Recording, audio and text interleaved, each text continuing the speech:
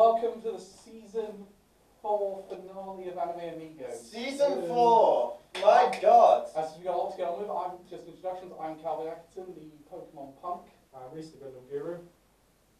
So I'm a Baldwin Bromley. Well done, your cue. I forget things. I'm Rennick Bromley, the JoJo genius. I'm Elliot the Vanguard Vagrant, and I'm on a quest. A quest to find a sacred text. Texts that will show opinions that are more important than ours when it comes to anime. Come on, let's go on the quest! Come on, boy, let's go on an adventure! Oh Yeah, wow! yeah. Look, we're in Paris, the city of love. Get back here. Hey, there's a Frenchman. Excuse me, Frenchman. Have you seen the sacred text? I do not know where that is. I can't even find where I parked my baguette. Ah, thank you, Frenchman. You definitely was not French. Oh, hey, look, we're in the Sahara Desert. Oh, look! Come on. It's the Spartan Cows from Kangaroo Jack. Come on, get It's back. the fucking majestic, so beautiful. Oh, hey, we're in Australia. Look, a wombat. Look, a didgeridoo. Oh my god, what's that? It's a magic wormhole. I'm so sorry, folks. None of this is usable. Maybe the sacred texts aren't in this dimension. Maybe they're through there. Let us go into the wormhole, boys. Yeah. Oh my god. Guys, we're in the Star Wars dimension. We're in the Star Wars universe. My god. Maybe the sacred text will be here. I remember Luke Skywalker specifically saying, "What do you mean you're my sister? What the fuck, Lucas? Come on, guys. Let's go find it." Oh, I wonder what Star Wars character will meet first. I hope it's Obi-Wan or Qui-Gon Jinn. Jar Jar. Oh god. Get back. Who said you? You said you here. Me said Jar Jar Binks. Hello. Get back to the fucking wormhole. Get back to the fucking wormhole. You are never allowed to go on holiday ever again. Oh, here's the text. Ladies and gentlemen, I have here the sacred text. It will show in here the opinions on anime that are more important than ours, the true facts. So, sacred text, tell us whose opinion is more important than ours. Fuck off your slack. Well, that pretty much proves it. Ours opinions on anime is the most important. It has been written by God. It's in the Bible somewhere. I don't fucking know. Either way, our opinions are more important than yours. With that said, this is our Anime of the Year. I'm not sure how much of that was caught on the audio, but I'd be interested to hear afterwards. I was shouting pretty loud. It'd be pretty. I saw a lot of spiking on the audio. Welcome to the 2020 Anime of the Year competition, which this year, for the first and last, I am stressing this last time, will be 10 nominees. I am not doing this shit again. Oh, you probably be surprised. Well, it depends on if there's a tie in this year's Anime Mastermind. Okay, guys, guys, on serious note, what did you guys think of 2020 as a whole? Very mediocre. Yeah. Apart from last season. Yeah, I'd say exactly the same. I thought 2018.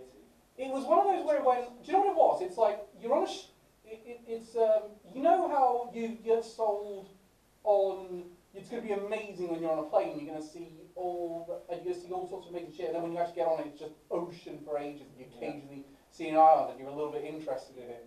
That's what it felt like with anime for me this year. It was a bit like there was nothing. I would say there's nothing amazing that came out this year. Yeah. The last 2 years, especially, there have been amazing shows like A Place Better in the Universe, Violet Evergarden, Vinland Saga, Demon Slayer, Gundam Orphans. and Blood Orphans, Promised Neverland. Honestly, yeah. But it does feel like this was I mean, the big C word is obviously Cows. Cows, that's it. And those bovines. Calvid, yes. Yeah. No, it's so basically. Look, let's get into. Calvin. No, sorry, you're saying it wrong. It's Baldine. I fractured a finger last time we did Anime of the Year. I'm willing to go that way again just to piss you off. Oh, you willing to go somewhere with your finger there? Kill me now. Will we finally have my Calvin Reese fan fiction come to life? At long last. Well, that already starts for you two joining the show. Give the masses what they want. Reese, can you kill me now, please? Yes. Are we about to get murdered live on there? Oh my god. I would be. Stuff porn. I was literally not going to speak to it. I was about to say, if any of us is going to do it, I think it's going to be Reese. It's silent but deadly. It's always a silence, actually, in every respect. Strong standards. But the thing that bothered me most about 2020's anime as a whole was the fact it really felt like the really good stuff was few and far between. Yeah. And I don't think COVID was the entire thing. Yeah, there was a bunch of delays and a bunch of cancellations, but I don't think it would have made this year much better if you catch my drift. Like, look at what got delayed. You had Appare Ranman, ReZero, No Gun Live. Slime, Promised Neverland again. Yeah, but those have all come out. We would have only had like the first half of them. I feel like those shows actually have improved, are better. Like, Slime is going to be much better now that they're going to have the entire run in 2021. Yeah. I think the only thing that would have been improved is I would have seen the second half of ReZero. Yeah. If COVID hadn't been a thing, and that would have been much better. I mean, we'll talk about ReZero when the time comes, but Elliot, it's always tradition, honourable mentions. Okay, Did well, we make our list? Well, first of all, I'd like to know that so many of these I do kind of wish would have made it on the list, because some of these are really good, definitely deserve to be on there. And also, you thought that last year's for 27 was a lot. This time we have 45. So I'm going to try and get through them as quickly as I can. So, once again in alphabetical order, so it's not ranked. First of all, a certain scientific accelerator. Sorry, a certain scientific railgun T. Reese, care to take the floor? Oh, it's just absolutely amazing. It's the third season of Railgun, and everyone needs to watch it before it Can I gets say in. thank you for not picking it, because although we have made the deal that I am going to watch a certain scientific franchise, I'm starting it this year. Yeah, because otherwise you start with 3 seasons of Index, Accelerator now, 3 seasons of Railgun. That's like 6 seasons. Index is the first one, right? Yeah. I promise I'm starting that this year. Yeah. Okay, and for what I know, skip season 3 for that one. Yeah. Okay. Number two, Adachi and Shimamura. Another one of those LGBT animes of two gay people being very gay. However, this time it's more one woman simping over the other. And honestly, I think it's very adorable. I don't think all of us were the biggest fan. I still really enjoyed it. Watch the end of the Scope Awards. He gave a lot of wins and nominations to it. Yeah, okay. Number 3, Akudama Driver. I'll let Calvin take the floor because I didn't That see one's it. great. That's basically anime Suicide Squad, But good. but good. Well, no, James Gunn might make a good one. Okay, number 4. Okay, number 4, Arte. A very enjoyable show about art and based in, I believe, Renaissance Italy or something like that. Yeah, Yeah. that Yeah, does well- a lot with the discrimination against women. Yeah. Yeah, during that time. It was really very enjoyable. The characters are great. Great artwork, really enjoyable. Number 5, Bofuri. I don't want to get her, so I'm max on my defense. Essentially, the opposite to Kirito. If Kirito went full defense, except this one was actually very good, even though I did play like the same song 10 times per fucking episode. Pretty good. Well, it did have a lot of Gundam references, so. Yeah, gotta love that.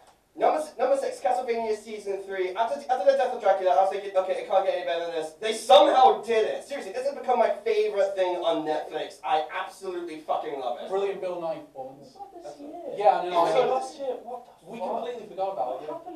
What happened to our conception of time in 2020? I know. I thought that was like fucking end of 2019. Okay, number 7, Danmachi Season 3. The best season of Danmachi so far. I can guarantee this is what turned a very good show into a very great show, as they did something that no other isekai-like show has done before, which is making the monsters sympathetic, making them human, and humanizing them. I absolutely love this. Seriously, if you have not watched it, you owe it to yourself to watch it just for this season.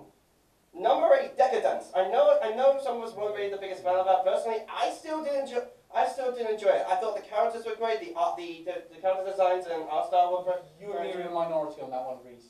Yeah. Personally, I still think it was very great. Number 9, Diaries of Our Days at Breakwater. A very charming, very That's alright. very soft anime about fishing. I would say it's somewhere in like the same genre as Layback Camp, like just something to relax to. Yeah, but now I'm watching Lead Back Camp, I'm really realising, wow, that was way better. Yeah, I like it was way better, but I still thought this one was alright. Number 10, Digimon Adventures. The remake of Digimon. I don't think any of us asked for, but we ended up getting, and it was pretty good actually. We're going to sum up our thoughts on it a year later in April. So that's I'm confirming that's our and now that's on Crunchyroll. I'm gonna every time I watch an episode of Digimon Adventures, I'm gonna watch the original afterwards. You're going to get some. Wait till you get to Myotismon. Okay, number 11, Dorohedoro. Number 11, Dorohedoro. I know that Ren talked about this one after, so I'll give him the floor. Yeah, I literally only started watching it about a week ago, and it was stuck in Netflix prison since I think it was May. It was released. And it's Crunchyroll Anime of the Year nominee. It's fucking really good. It's 3D anime, and but it's so stylized. It changes between 2D and 3D. Yeah, we got time quickly. So it's so stylized, but Should have been nominated, it's not. Yeah, 2 seconds. The art style. No! No, because I'm the only one who's watched watched it. I want to talk about this show. I haven't had a chance. Okay, maybe We haven't got time. Maybe some other time. Number 12, Dragon Quest: The Adventure of Little Dai. I've personally been really getting into Dragon Quest this year. I beat Dragon Quest 11 just this week. An amazing game. This is a really good show. Apparently a remake from one that came out before. I would have soaked this up if I watched it as I was a kid. It was really good. Number 13, Fire Force Season 2. Another generally really enjoyable season of really good season of Fire Force. I know Reese has watched more of it, and he says it really is enjoyable. It really is. Especially that surprise ending. I'm waiting for the dub to be finished to watch. Yeah, I'm definitely gonna try and catch up on it as soon as I can. Number 14, Food Wars Season 3, the last season of Food Wars, and honestly, it does kind of feel like it. It does feel like they're kind of extending it more than it should. I still thought, hey, it's still Food Wars, it's still the great characters. While it's not quite as good as the previous season, it's still pretty damn Good conclusion. Yeah. Number 15, Fruits Basket Season 2. I'm genuinely surprised Cam didn't put this up for Anime of the Year because, by God, this is such a good season. When next year. We finally got a lot more chemistry between the leads. We've got an amazing villain with Akito. Seriously, this was a Who's great... nominated for best antagonist? Yeah, I've actually voted for her best antagonist. Thank you. Seriously, it was great.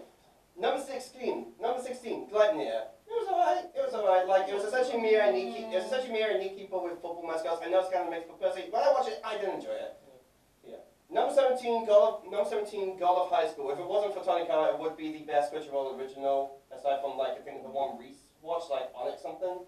Oh, Onyx Equinox. Yeah, I still really enjoyed it. The fight scenes were really good. I know, like, Ren wasn't a big fan of it by the end, and yeah, I would prefer it if it just stuck with the usual I'm fight a fan of that one. thing. But personally, I still really enjoyed it. I thought it was great. In retrospect, the action's great.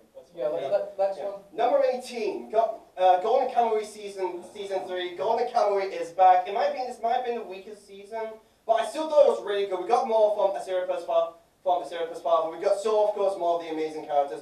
And come on, anything with Lieutenant Surumi in, you're gonna love it. Actually, I thought this was one of the strongest seasons. Yeah, I did actually. Really? Yeah. Okay.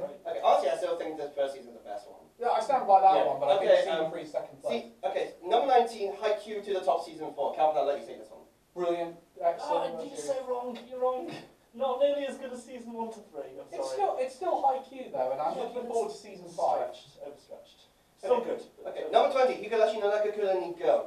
I'm a big fan of the original Higurashi. He's my favorite horror anime. While I don't think this is quite as good, I do like that it's sort of taking a different direction, like thinking, hey, what happens if they make a different direction, if they make different choices within these, and how much it could change. They do a pretty good job of it, in my opinion.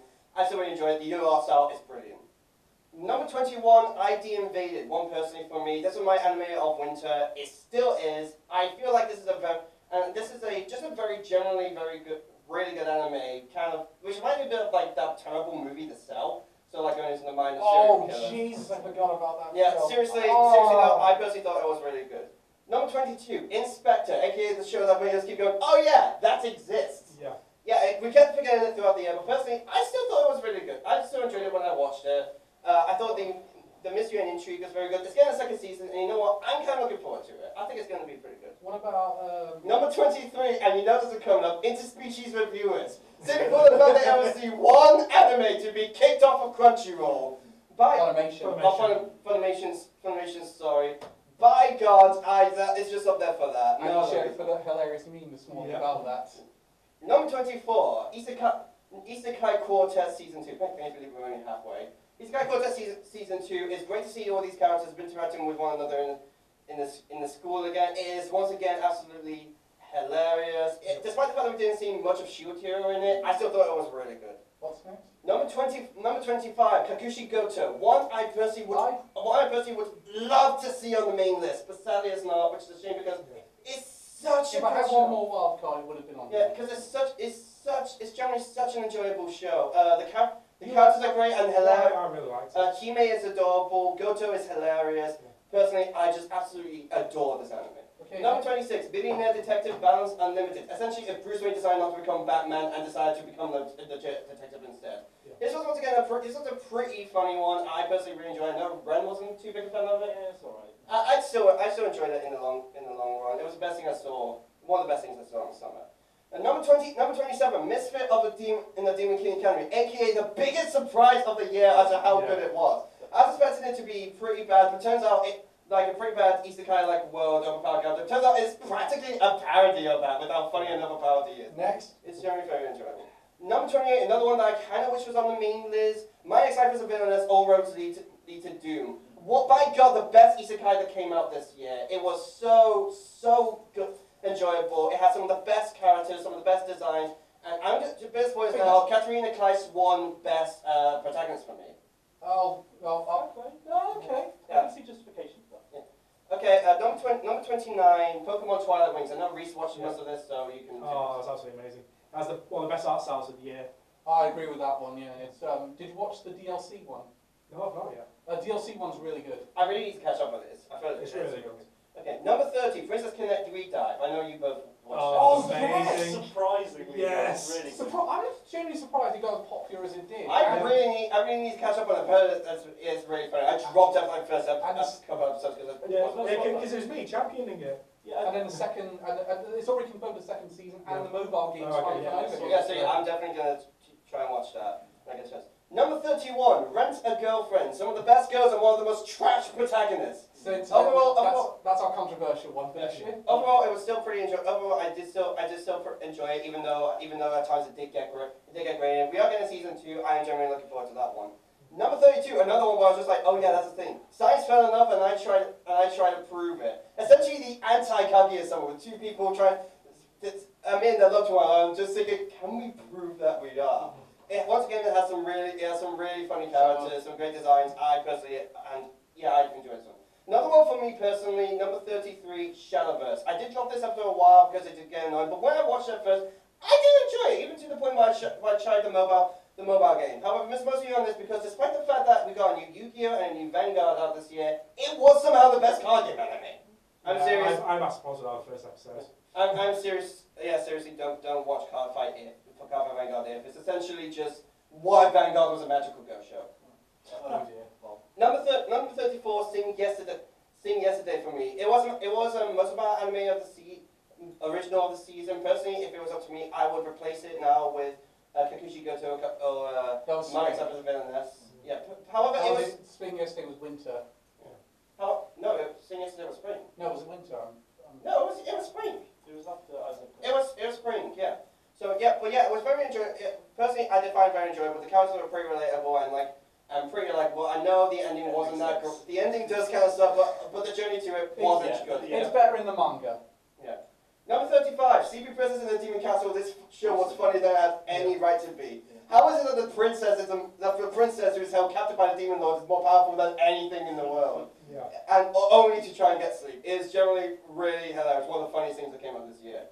Number 36. Oh shit, Elliot's right. Yeah. Number 36. Fuck, I told you. Number 36, one I think Calvin might remember. A Smile Down the Runway. Well, yeah, that was alright. I didn't go nuts for it, but it was a decent show. Yeah, I watched it. I thought it was okay. Okay. Number 37, Somali and the Forest Spirit. Essentially Kino's journey by the fantasy world, aside from the other one that we can kind of consider it. It was really like enjoyable. Somali was adorable. The golem was enjoyable. The world was fascinating. The manga is now finished because of the manga. That's a real shame about that. Yeah, which is a shame.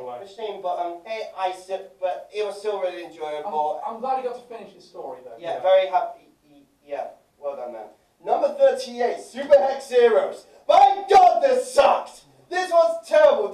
I'm not kidding. This is the worst anime I have. Dishonourable mention. Yes, this is the worst. I'm not joking. This is the worst anime I've ever seen. It wins that award. You're gonna have to do a fucking ton to beat that one. Okay, number 39, Talentless Nana. Essentially My Hero Academia mixed with Danganronpa. It is generally very enjoyable. I did enjoy it quite as much as everyone else did, but I still thought it was really great. I hope we get a second season of it because I know the manga is still more. Yeah, because anime stopped halfway through all the manga. Okay, another one for Calvin to explain. Toilet Bound Helikuken. Really like it. Nice designs, pretty good action, and a very catchy OP. Honestly, very good, but I don't think it stacks up too well by the end of the year. Yeah. Okay. Number 41, Tower of God. Personally, yeah, it wasn't that great, but I've heard it just get much better after the prologue, which I think this first season was fun. I do hope we get a second season, because I did generally enjoy it. I think a second season has been confirmed. That's good on Track Hunter. Yeah, but I did still, like, the world and characters were very interesting and enjoyable. I do still really want to see more of this. Number 42, Uzaki-chan Wants to Hang Out. A show I thought was, at first I thought was kind of annoying and cringy to something I was laughing at the entire way through. Which Yeah. is, My God, this was so enjoyable. And in the same season that this species of viewers and Super X Heroes came out, how was this the most controversial anime to come out this year? Yeah. Seriously, grow the hell up, guys. I hate to see you guys. I pray to those of you who decide to watch redo of Akira this season. oh, And by the way, I'm gonna watch it the entire way through. I promise you that. You poor. I've already read some of the manga. I know what's coming up. Number 43, Wandering Witch, the journey of Elaine. Once again, Kino's journey, but in a fantasy setting, to the point where it's both light and fluffy, but also dark as hell. Honestly, I adore this show. I love this show. The world is interesting. The characters are great. Seriously, this was amazing. Number 44, another one from me. Wave, Listen to Me. Essentially, a woman who is only really good at arguing, becoming the radio host. I really enjoyed this when I watched it. I thought the voice acting and the characters were very likable. It's just a really good show. I think that's a good show, yeah. And that's one for Reese to explain. Number 45, Yashihime, Princess Half Demon. Basically, the sequel to Inuyasha, it's just got nominated for best character designs. Oh yeah, it did. Yeah, basically, if you love Inuyasha, you deserve to see this. Okay, so here's the thing I want to say on this one, Elliot. Yeah. If this had been any other year, if those anime came out, say, a lot of those anime came out in, say, 2019, would they have been made the honourable mention list? I think like half of them will probably be taken off. Exactly. It does feel like a weird year for anime. Yeah, I remember my dad actually saying when I told him how many he had, he said, okay, it's either because a lot of really good things came out this year, or a lot of very bad things came out this year. I think it's more the latter, but yeah, as I said, it was a very mediocre year. These are mostly the ones that stood out. But of these 10, I think we're on a very strong 10 list. Oh yeah. I also think we got a really good choice for each season. I think the only one where we were really debating which one's going forward was Fall. There was a genuine debate, whereas and in the end, like half of our list is like Fall. Which I think reflects the year. Which it wasn't a very good winter season, decent spring, compromised but okay summer, and a brilliant fall. That's what our list looks like. Yeah. So we're gonna talk about our brief thoughts on each of them at the end of the year, and then compare them towards the end on us. But we're going to do them as usual. We're doing them in release order. So we're starting, and somehow we always start our best of winter first each time. Seriously, we started best of winter in 2018 was Bar Evergarden, and we started it with that one. And last year was Mob Psycho 100 Season 2. Yeah. At the same time, Rise of the Shield Hero did also come out in winter. Yeah, and but it came out after Mob Psycho. So I'm saying that means we pick. The point I'm saying is our best of winter always seems to be the first one that gets released. Yeah. So keep that in mind for this year. I don't think it's going to happen this year because I think some better things came out later. Shall we talk about Keep Your Hands Off Eizouken? Yeah. Yes. So this was our best of winter. We don't really like this one. It's the only winter nominee on the list. Yeah. I mean, it wasn't different. I remember it wasn't my top 5. I think it was like number 3 or 4, honestly.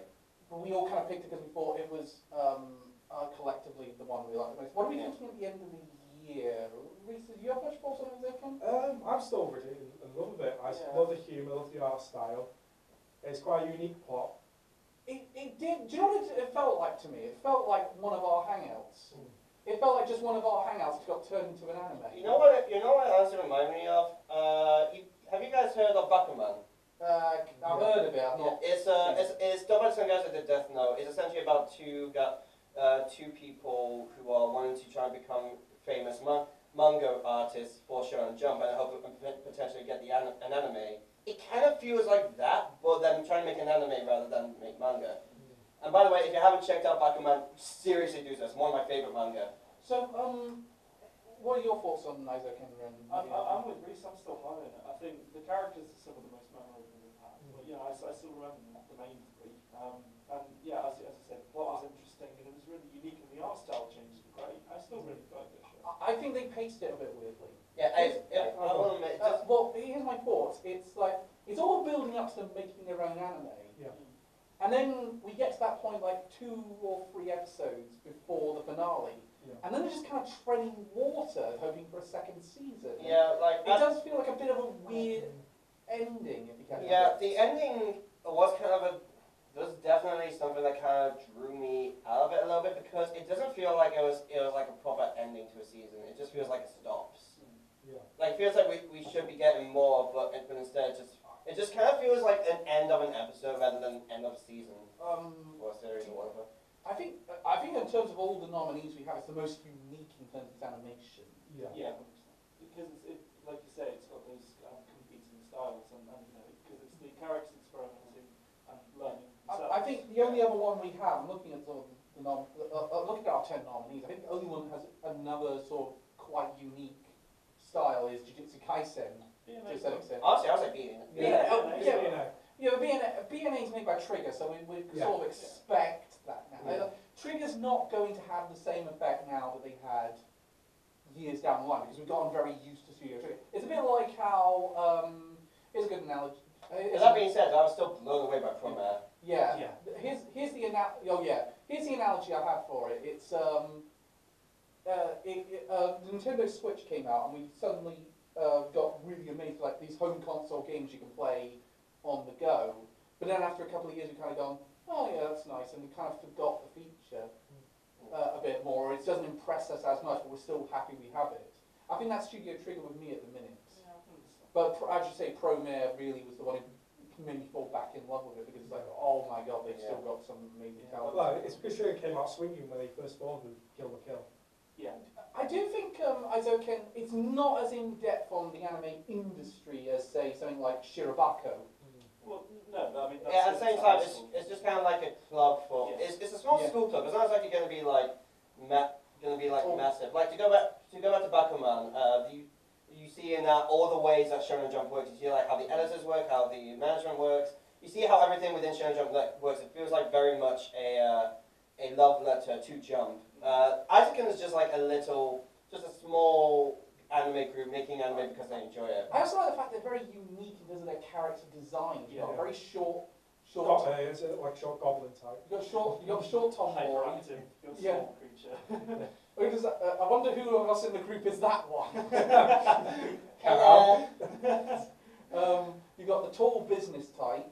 Sayaka, yeah, and you've got and then you've got the stereotypical anime character. the pretty one, like right. Why does that make Calvin then? You can be a sound design guy? Yeah, I think that's accurate. Yeah, we just walk in and he's just dead on the floor. I do like the fact they went into things like sound effects and all that. Yes. But it does feel very clear that it's. Do you know what's for me of Eizouken? It stands out, but I couldn't tell you a single episode. I couldn't tell you like an episode that I really loved of it. I think the one that comes to mind is that one with the room was like the white canvas where they sort of animate their way out of it. I think the only things really that are incredibly memorable for me, honestly, was just like the first film that they made. And I think kind of after that it was still great. It was still something I remember, but it's not like there's no specific moment or no specific thing about the show that I can properly remember. See, I like that element you were talking about with Bakuman, which kind of has the the industrial side of it, whereas Eizouken's kind of like bottom up.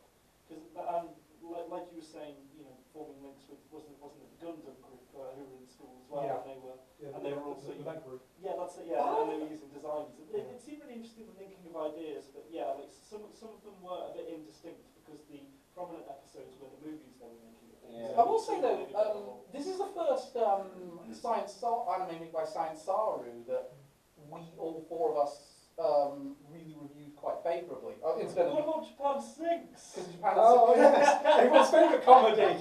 and then everyone, and then Oh no, child, look out! Stones! Ah yes, Faulty Towers, the anime, Japan Sings. I like the fact with Japan Sinks that moment was meant to be this really emotional moment, and I just pissed myself laughing. Yeah, we did as well. It's like that one scene I mentioned in Super Hex Heroes where it was just meant to be super dramatic, but I was just thinking, just fucking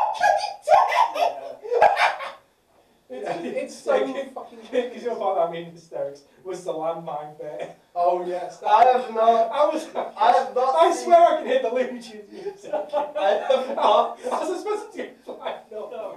I have not seen seen it. I want to now. Just I've seen it. I haven't seen it. I'll watch it later. I'm totally going to. You need to. Well, the minute The Rock hit the kid, I was immediately thinking, just have that "We'll Be Right Back" thing from the Eric Andre show. Yeah. Do. No, I would imagine it would be more like the bit from JoJo's, just.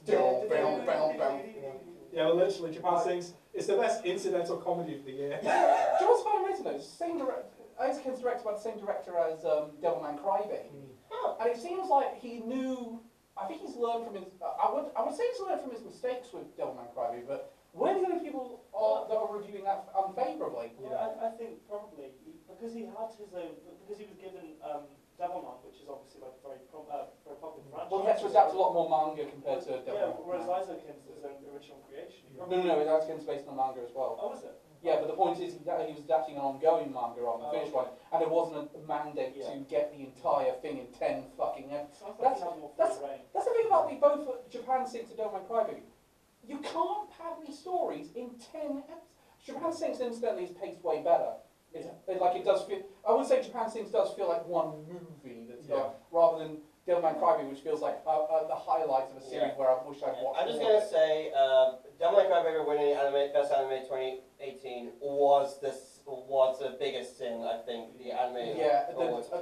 Especially when Violet Evergarden was nominated again. And Placement in the Universe. I think any show that was nominated should have won over Devilman Crybaby. It was nominated against Hinamatsuri, and I think I would have. Hinamatsuri, yeah. Okay. I think I would have been a bit off if that had won, but it wouldn't have been the hold me back.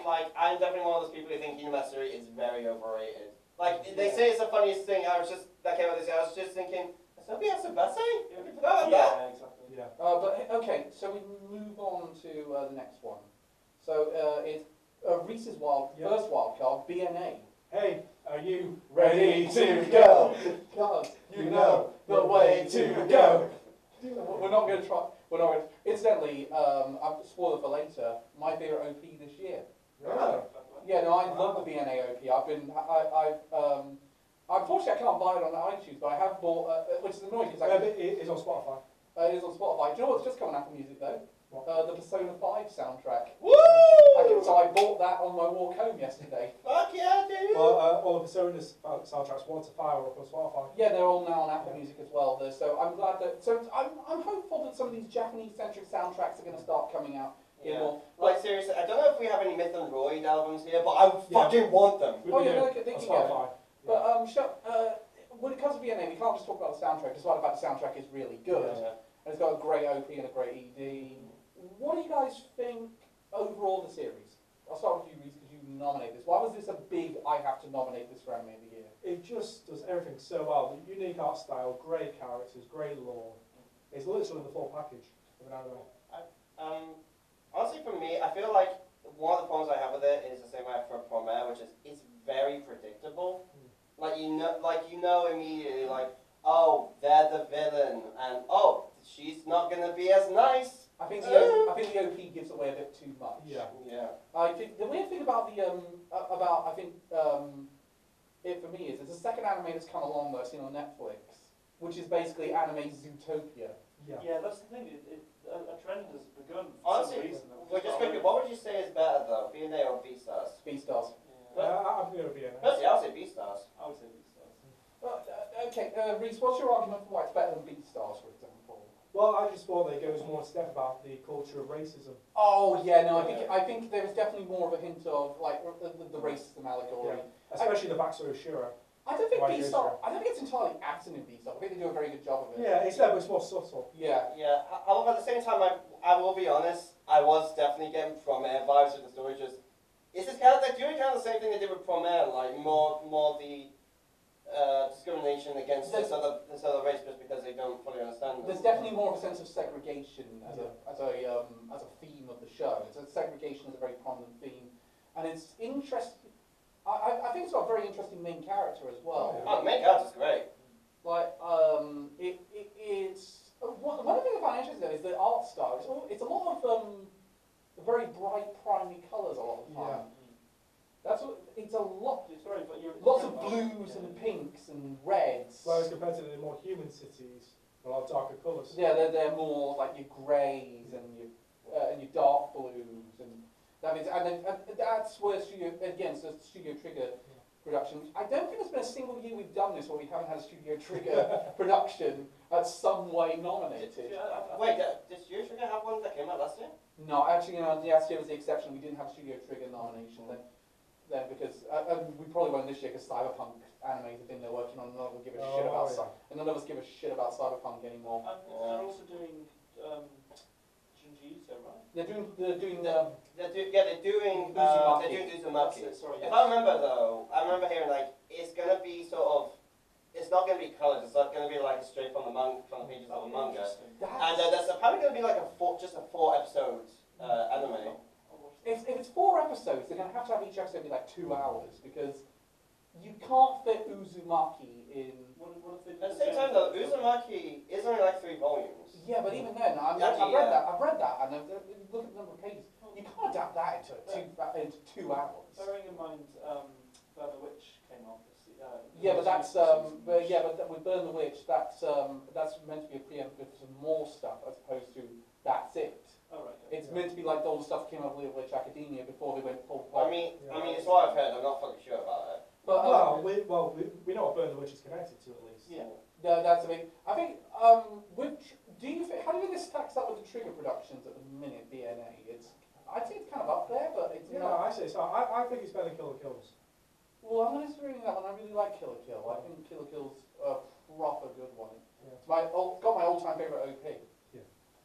With the second one. I need to fucking listen to it again. But I feel like when I think of great Studio Trigger, someone working on the pipes out there. Jesus. God, are you throwing rocks at the window again? Yes. Stop throwing shade on Japan's suits. This is what you get for mentioning King's Game, you fuck! We got one in! Hey! The art style of BNA is definitely like standout. It's the standout thing about the show, yes. Here's the thing. The villain's not great, for honest. Yeah. It's a kind of stereotypical I villain. mean, again, it's one of the things that really gave me vibes, the same vibes with Prom Air, even more so because they had the same twist. Pretty much. Like, turns out, this thing that you thought was one thing was actually the other thing. I don't know why we're darting around. We already said at the beginning there's going to be spoilers. So, yeah, basically, it's. I do like the fact that we got her best friend coming back. Yeah. Yeah. That was. I thought, okay, where are they going to go with this character? Because we know she's coming because she's in the OP. Oh. Continuing on. Yeah. Oh. Don't worry, Calvin, I feel your pain. Sounds like cancer's come as well. Well, that wasn't in the OP. Wrong anime. Oh, God's sake. But, I mean, it's got that... we always take the bet. There's one of the freebies that's going to show up in every single anime. Beach Bathhouse Baseball. Yeah. And in BNA we got the baseball episodes, and it was really good. It was hilarious. Yeah, good job. The baseball team is so funny. I know. You start so sorry for them. Yeah. It's like when you go with the villain, you just go, his name's Sylvester! You have to be a villain for that. A weird trend among Trigger out there, I'm just noticing actually, is the kind of berserk mode. I know it was in Evangelion long ago, but like in Killer Kill there's a berserk scene. There's a berserk scene in BNA. There's a berserk scene in Franks. There's a couple in there. Is there one in Gurren Lagann? Kind of. Gurren Lagann's not Trigger, It's a guy next to them went on Toronto Country. They're basically Studio Trigger before they became Studio Trigger, so you might as well count it amongst the list. The animation studio formerly known as Gainax. Yeah, no, they are a shadow of their former self. Yeah. What are they now? They're still Gainax, but they are so... they were still going. They're so shit now. It's basically like... The whole core team left to be Trigger. Oh, wow. It's basically like how, in video game terms, Rare isn't Rare anymore. Then they're basically all of them that were Rare and now that bad. working on ukulele. Oh boy! In that case, at that point we got Gurren Lagann nuts and bolts. Oh God! Yeah, he's called Donegan the Franks. Nice dick. You like that show? I like the first half. So Callum talk. I like that show. Shiro Ogami, I mean, he was a pretty decent character. Yeah, especially his backstory. But it was kind of predictable, the big twist of, oh, the guy who looks like the legendary creature turns out to be the legendary creature. Yeah. Who would have thought? I would like to very say when it comes to like, yeah, just one of the same things as Promare with the whole discrimination on this particular kind of people. It does definitely dive much deeper into it than Promare. Yeah, but that's what you get from having a TV series where you're allowed like 6 to 8 hours as opposed to a movie you're allowed 2 Yeah, and a hence half. why, as I said, I think Promare should have been a series rather than just a movie. Yeah.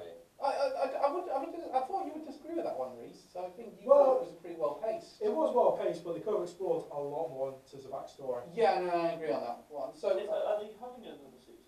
no, I think Promare's story is done. Sorry, no, BNA. No, I think so. I don't think they will. I wouldn't be against it. BNA I think is done. I think they've concluded. Trigger likes to conclude the Yeah, show. I don't think. Yeah, Trigger aren't really the kind to do second seasons.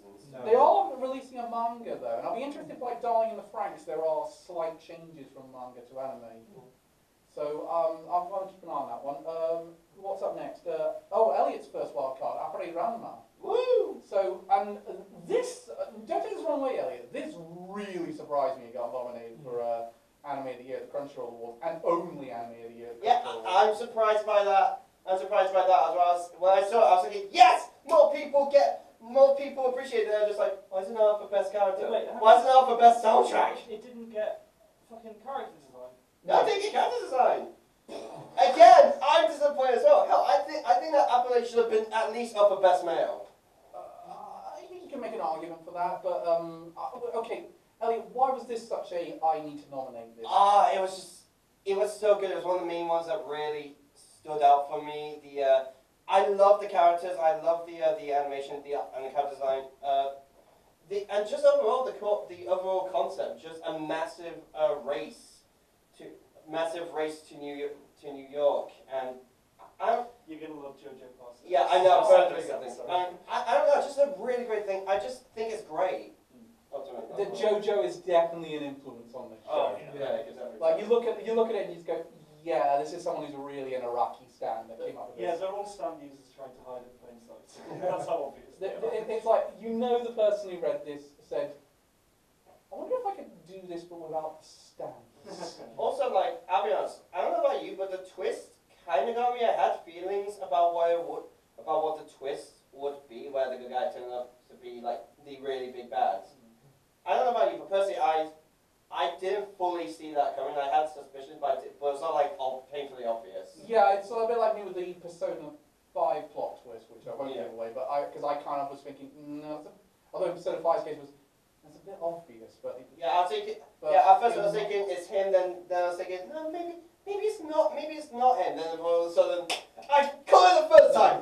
I'm still right! What about you, Reese? Did you like Appare Ranman? I thought it was good, but I felt towards the end the page was quite bad because they sort of forgot about the race.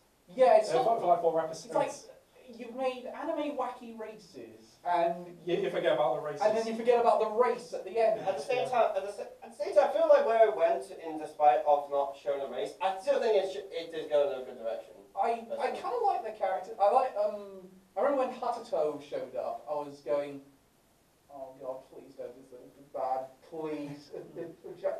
It's an anime version of a Native American character. Please don't be terribly offensive. It wasn't. It wasn't, thank fuck. But it was one of those where I was going, okay, please let this be racially sensitive. Yeah, and not to mention the funny bit where he got a chick monk pretending there was Hatato, and then he just kept calling him Hatato. Just Hatato. Yep, not you. The other Hatato. So what? Appare's a pretty cool character, all things considered. I mean, he's got a unique design, to say the least. Yeah, he's just as And like a boot character. I think I figured out what his stand would be called. Life is a highway. Yeah, like, honestly, I'll be honest, one of my is, I feel like if he was up for protagonist of the year, I feel like I would have voted for him. Because he has some like really good moments. Like you can tell, like there's someone who's just like seems cold and doesn't care, but he generally does really care. Like the moment where what's his name, the samurai guy. Oh, hang on, I'll get this up.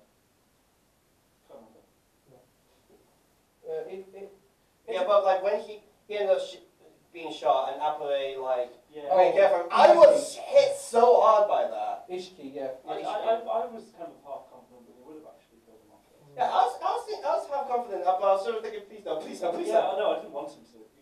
I think it would have been a stronger message if they did. I kind of like the fact they actually acknowledged it was America by having the bathhouse thing. They don't realise you're not supposed to go to a bathhouse naked in America. That was one of the funnier moments for me. No, that really was. Yeah, but what about the criticism saying that Appare should discount Senku? I think that's well underselling that character. I don't get that criticism entirely because Senku and Appare are very different characters. Yeah, both very, very, very different. I think they're just drawing the comparison between, wow, it's a wild-haired, crazy character design protagonist who's also a scientist, and that's where the... Except one's not a scientist, he's a mechanic, he's just obsessed with and that's where the comparisons end, their personalities are very different. One of my favourite characters in this was Jing Jilan, the mechanic. But she was quite an interesting character. She was a really enjoyable character. I kind of like the fact she was given a quite prominent position in the show. Again, I'm with Reese. I wish that Reese had taken more emphasis on it rather than it be kind of a bit of an afterthought by the end.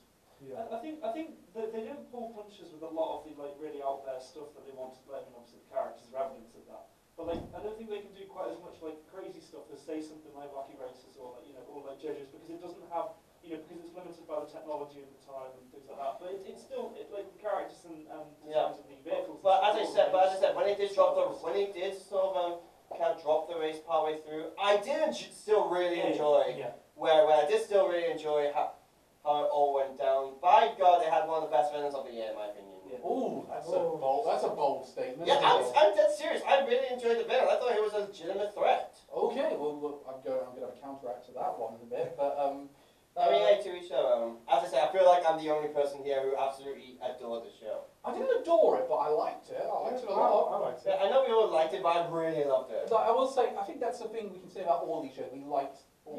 Yeah. I don't think there's one where we all went, how did this get nominated? Yeah. Okay, so let's move on to the Love Is War, which we can't do we can't do the song again because it's this time it's Daddy do, Hashini San. And also, first of all, I'm gonna say, worst anime of the year, no Chica Dance, 0 out of 10. Yeah, they really missed the trick there. It was our best of spring though. Yeah. Genuinely, I was going for it, but I thought it won't win because the others will want something else, and then we were all in agreement. Yeah, with Kaguya. what? You thought I would want something else?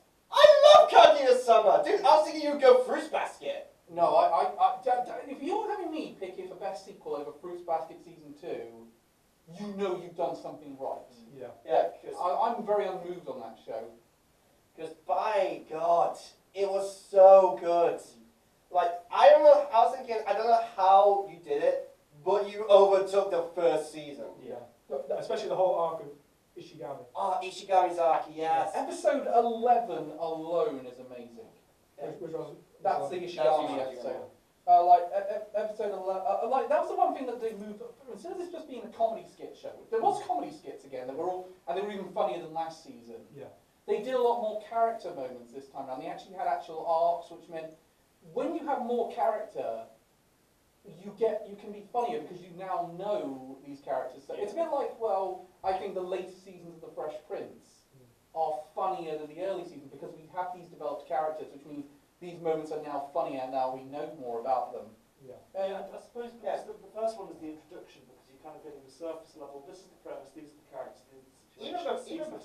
Even before, the characters were still very well portrayed. They were still very likable. Like the last episode where they tried to get Kaguya to see the fireworks. Yeah. I thought that was really good. I think one of my favorite things about this episode is this season was they actually gave a reason why Shigone is so insistent that Kaguya confesses to him first, which is that the idea that she's not quite the social standing to be seen as his level. So if she does, then they are as equals. Yeah. Which I like that. I like that premise. Like they didn't need that, but they put it in anyway. Yeah. And it works quite well. How do you guys feel about the new characters, particularly Miko? Yeah, I kind of I thought they were really enjoyable. Just all the all the moments when they thought there was like some sexual things going on, when there was just complete misunderstanding. She was like, even though it happened like a few times, every time I laughed my ass off. Because he knew it was coming. I think they were going to walk in at the wrong moment. Yeah. I think Eno serves quite a purpose because she's now she's the straight woman to the rest of them being the funny ones. Yeah. Oh yeah, because it wasn't a hearing like the final episodes where it's Kaguya and what's his name on the sofa calling and she goes in, nothing has changed. My favourite, I think one of my favourite episodes on this was the board game. Yeah. That was funny as hell. Yeah. Oh my god, yeah. I am surprised. I'm not surprised the image of Kaguya and Chica in wedding dresses didn't blew up the internet afterwards. Yeah. It was like, I haven't even watched the episode and I've seen this image. Yeah. How Also, we forgot to mention, it's no surprise, cameo by Dio's voice actor. Oh yes, Dio's Oh voice shit, actor. yeah, Yes. It's Shurigo's father. Yeah. He's in Sports Day. everything. He's in 2 shows as the villain this season. 2 separate shows. Needless to say, I'm very happy that because I adored Kaguya Sama last year. I'm so happy you guys are with me now and saying, yeah, this is fucking brilliant. I genuinely think I was more appreciative of it by the end of the year last year. This year it was more, okay, this is now so good it can't be ignored. Yeah. Incidentally, confirmation of a 3rd season means we're going to see more of this. Don't know when, but I reckon 2022 maybe. No, Right. Is there any negatives we can think of with Kaguya Sama season 2? The focus was shifted from Aoni to Kaguya. I know she's in the title, but I think it didn't give as much screen time to Kaguya. He's still got a lot, but like in terms of the kind of flashing him out. I do like the fact we introduced his sister though, who's She was a good idea. although it was a bit weird some of the interactions between her and Kaguya. Yeah. So I was like, Kaguya, you know, she's not her brother, right? Oh yeah. Yeah, that wasn't usual. I know they kind of look alike, but for legal reasons, we'll leave that there. I can't think of any of it. I do. Also, another funny gag I really liked. The whole thing where he's so into the stargazing hobby, he hasn't realised he's been in that close contact with her. Yeah. There's so many great moments this season. I feel like there's a lot more outstanding moments in season 2 compared to season 1. I don't know what your is there anything else we can think of to say on Kaguya? Well, I really love the debate scene. Oh, the debate scene, yes, and he kind of throws her a bone to say, I'm not going to win this by Yeah, he wants to win it fairly, not by someone tripping up, Yeah. because he knows that she's a worthy opponent. Yeah. It's a lot of great moments like that. So we'll move on to Ren's wildcard, Great Pretender. This is another nominee from for the Crunchyroll Awards. Stuck in Netflix. No, it wasn't. The second half was, I mean, obviously. Not that long though. It was the very next season it came out. Yeah, it was. They were only in for it. It was only like in jail for like a couple of weeks. Sorry, I'm so used to Netflix having. Yeah, no. properties not giving them to us. They did a smarter job this time. Yeah. Also because the show was entirely done. I remember what we were saying about Art Stars. I realised, shit, no, Great Pretender's in here, and that's. A Great Pretender has an amazing art style. What they changed and the colour scheme depending on the location. So Hollywood's different to Dubai and it's different to England, which is then also different to when we finally get an arc in Japan. Yeah. Which I feel kind of weird that only one of the arcs takes place in Japan. Very much, yeah. What are your thoughts on Great Pretender as a whole? Because we haven't talked much about it. I really enjoyed it. Are we including both seasons here or just season 1? Both of them, because it was more one season split in 2 parts. Yeah, I really enjoyed it. I thought the twist in season 2, I thought it kind of detracts from it. Yeah. The ending you're talking about in Japan. Yeah. It's kind of a weird one. Yeah, it was kind of like, okay, how the hell did they organise that? Yeah. What are your thoughts on it? Because you were watching it very first time very recently in the build-up for this one. I thought it was pretty decent. I generally really enjoyed it. It has some really fun characters.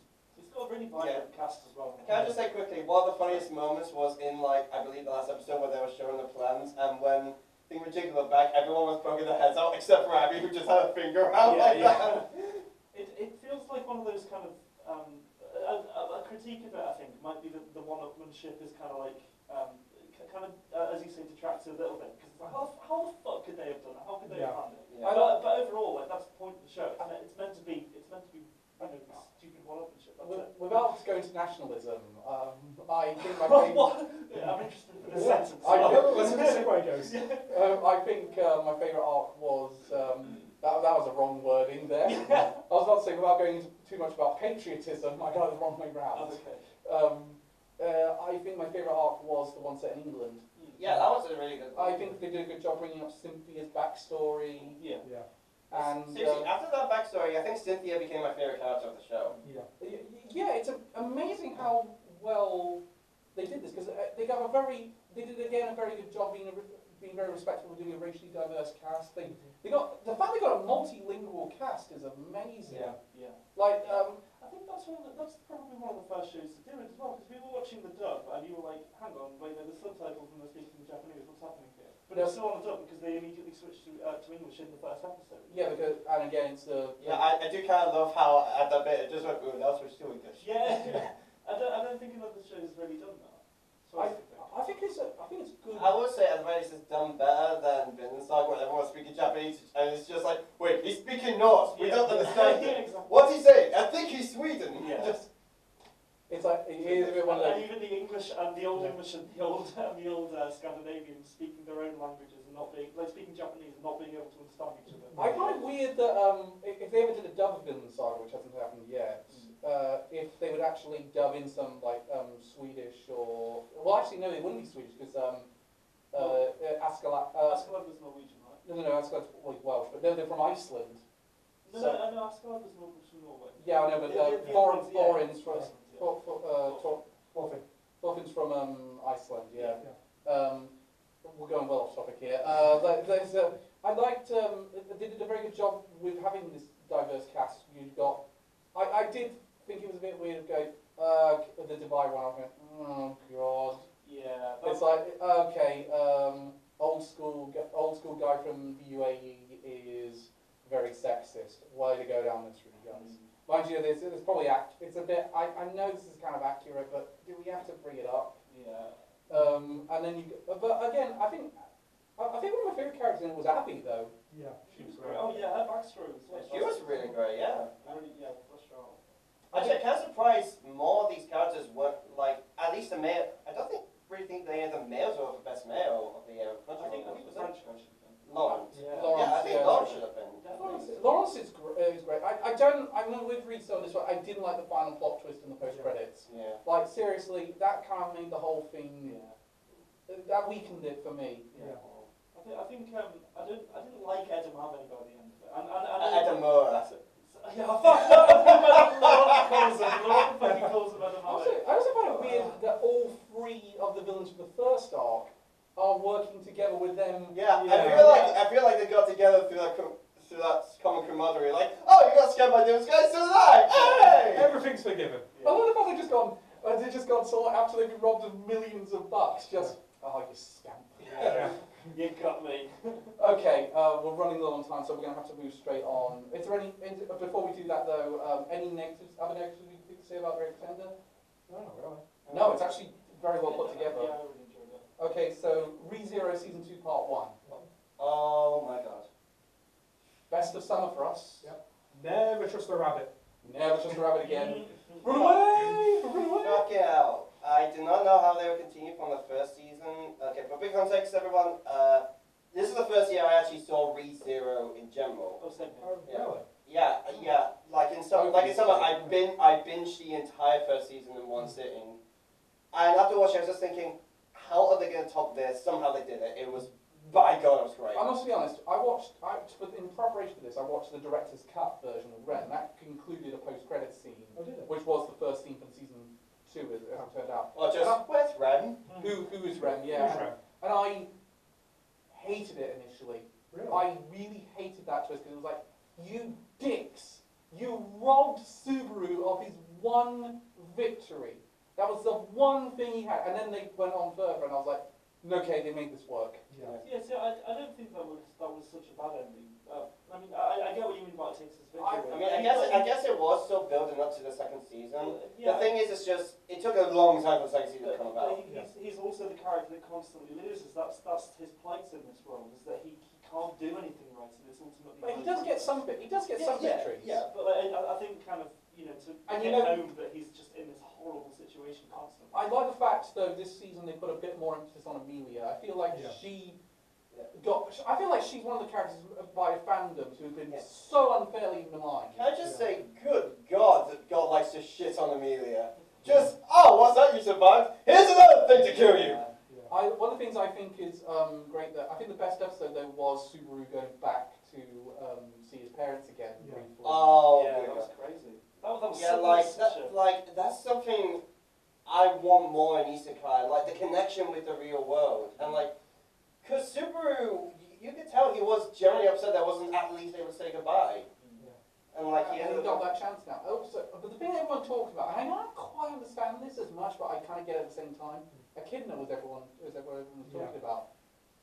Can someone explain to me why she's treated as this great villain? Because I kind of feel like she's not even that much of a villain. She's more just kind of a. I never saw her as a villain. She's kind of just she's not like the best antagonist, but I felt like she's not really an antagonist. She's not actively trying to stop Subaru. She's just kind of. Well, let's throw a bit of chaos into this and see if we can have a bit of fun with it. Yeah. Although that scene with her and him where he breaks down can actually say, I get to. That bit really got me actually. That's one of the things they also really explored this season, the effects of Subaru dying over and over again. They explored it a lot they explored it a bit in the first season. But not to the level Not to the level they have in this one. We actually got to see what the worlds look like when Subaru dies. Yeah, it's almost sort of like, it's not the world resetting, it's just them going into a different timeline, but that one continuing. Well, Reese, for you and me, it was, we were waiting from 2016 to see this. Yeah. Was it worth the wait? Oh, definitely. Do you think this outdoes the first season though at this point? I mean, we haven't fully seen. Just based on the first part, I'll say no.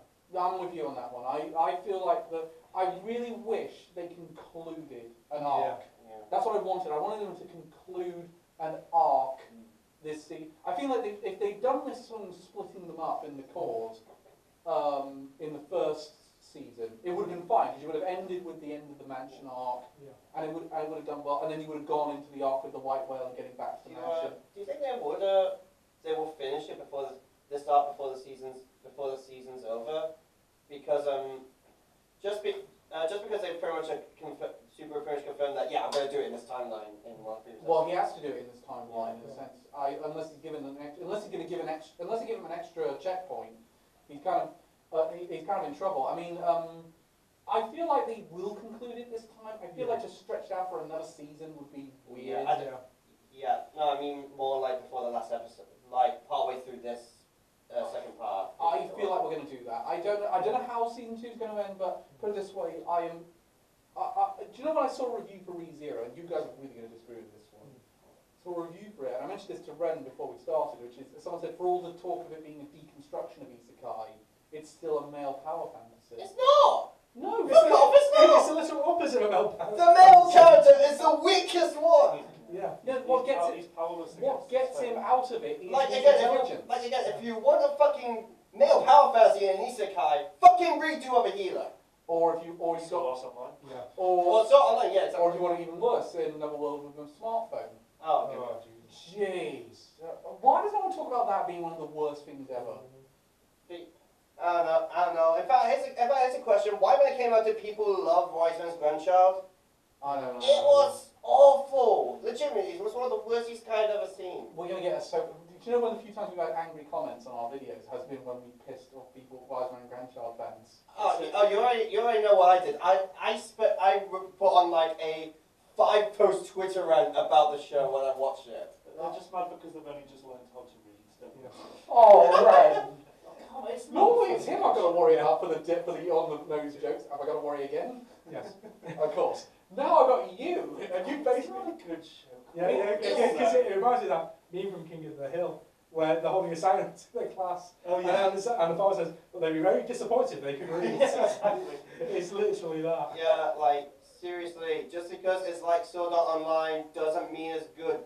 Shut up and watch Reincarnated as a Slime. Second season's out. Fucking brilliant. Yeah, I'm enjoying that. But is there any other negatives you can think of with ReZero season 5? top one. I think I did a bit abruptly. Yeah, that's It did something- end I up. thought it was quite a bold choice to take Rob Lucci from One Piece as a villain. Yeah, Rob, it was just like, okay, is no one else knows this is basically Lucci from One Piece? I always never seen One Piece. Explain. Oh, sorry, the giant leopard guy. There's a giant leopard guy in One Piece. I'll be honest, I've just read I'm reading the manga. I don't think I'm a pro to that bit. Yeah, I've just gotten past got past the crocodile war. Oh yeah, it's a few arcs on from. You no, because it's Cloud Pia next, isn't it? After crocodiles. Oh yeah, you got a really good arc. Yeah, I can't just say how good was the crocodile arc. I was so I I'm so love glad you. I'm so glad We're getting you. off topic. I want to read more of it. I fucking love One Please, Piece. yes, do it. I love We're getting off topic. Next one. Recently, chapter 1000 as well, actually. Yeah. since- Tonikawa's Sorry. next. Yes, I'm We're gonna doing say. Tonikawa, which was my wild card. And The story of the ultimate sim. Pretty much. I don't care. I love these two. They are absolutely adorable. I like the fact that this is one of the romance anime that's cut through so much of the bullshit. Yeah. This is the kind of show I've wanted for ages. Just, okay, we're just going to see their daily lives. Yeah. But there is going to be this background of this.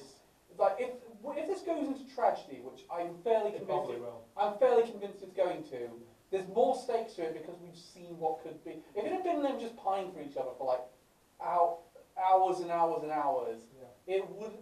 that thing would not have hit. That thing won't hit when I went to go. I mean, Well, the problem is it did hit. It was a truck. That's why I started. yay, nice one. Not today, Chunkin! No, I've done several. I'm doing a playthrough of episode 5 at the minute, and there's that bit where the principal gets run over, and I literally went, Trucku! Not again. I hope he's not in an Isekai world. God. No, he'll probably be reincarnated as a goblin. So yes, now we have another one with a monster this season. That would be a really funny isekai, actually, as if Truck actually- gets fucking isekai. Actually, how funny is that? We have two isekais that come out this season that are both based around the character being reincarnated as a monster. It's like season of Slime Man and the spider, so what? Oh yeah, I thought you were going to say about the reincarnation, the jobless reincarnation one. I was like, okay, he's a bit of a bad person, but he's not a monster. No, I wasn't. No, what is it? no, yeah, no, don't worry.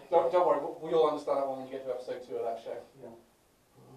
The jobless one. The jobless. Yeah. Yeah. But anyway, it is a bit interesting of where I think they did a good job having this air of mystery with Tsukasa in this one. Like Tsukasa is like, you're never going to forget the main character's name as well, Nasa Yuzaki. How are you ever going to forget that one? But I think they gave a good air of mystery around her, and I think you need a bit of that for this one. I think they should have just come out and said what she is. I don't know what she is at this point because I haven't read that far in the manga. I think initially I thought it was, okay, well this is a stupid premise. He somehow survives getting hit by a truck and is like inexorably drawn towards this woman. But then like over the course of it, you see the evolution of their relationship. It actually turns, it's really lovely to watch. You do get why these two are desperately in love with each other. But it's not contrived, it doesn't feel Yeah, like even if it does come out of nowhere at first, you just think, okay, yeah, these two are adorable.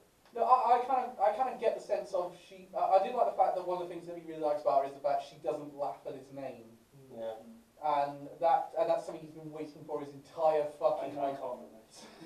People laugh at me all the time. Well, that's why you shortened it all the time. No, my parents just called me Ben, but like having wick at the end just rhymes with dick and prick and all sorts. So that was fun. Wow, there's up in so many avenues. Seriously, Ren Dick Broccoli is one of the ones that I used to get called. I like that one. I'm going to remember that one. Well, at least not called Bolvin. Yeah, imagine that. Imagine that in Alden. Enough water, I think. Do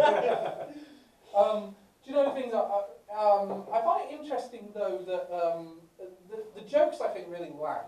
Yeah. I think there's a lot of good jokes in this one. They all really kind of land. I was very surprised about the Street Fighter. Yes! Yeah, I still remember when you said, guess what's in episode 15? We just went, pregnancy, divorce. No, I was like, oh, they're gonna love this. Yeah. They're gonna love this. And then he remakes, and then he gets him to make a bootleg version of the original Street Fighter with the pressure pads. Yeah, I was just thinking, this isn't like some fake Street Fighter. This is actually Street Fighter. Yeah, use actual do footage. you think like they were just playing in? Do you think like the creators were just playing it in their off time, and the director was just like, we can use this. Get the capture card. How much did they pay Capcom for that? Yeah, it must have been a lot. That was like, Capcom, how much do we owe you to advertise a game that you're not really doing much with at the minute? Because although we own it, because we're waiting for the 6th one. Sandwich? Deal. I will pay you. I do think, though, it works quite well. I must be honest, though, as a character, I didn't initially quite like, but I did like her appearances later down the line. Like, I did like, one of my favourite lines of this is, I know she's my sister, but this is horror movie levels of stupid. Yeah, she was hilarious when like you really got That, instantly, why did her face when that happened, her sister's face when that happened, not be a meme? I have no idea. That was begging to be a meme. Just had that behind Donald Trump or something. Just he said, "What? The fuck's he on about?" Incidentally, first we didn't mention it. First, a blog of the Biden administration. So yeah, fuck off, Trump. You're gone. Now goodbye. Fuck off and die. And with him go all of the anime representations we've had in over the last 4 Oh, years. Yeah, oh god, that's. I'm gonna say now, the weirdest inclusion of him in an anime was in the Death Note one shot.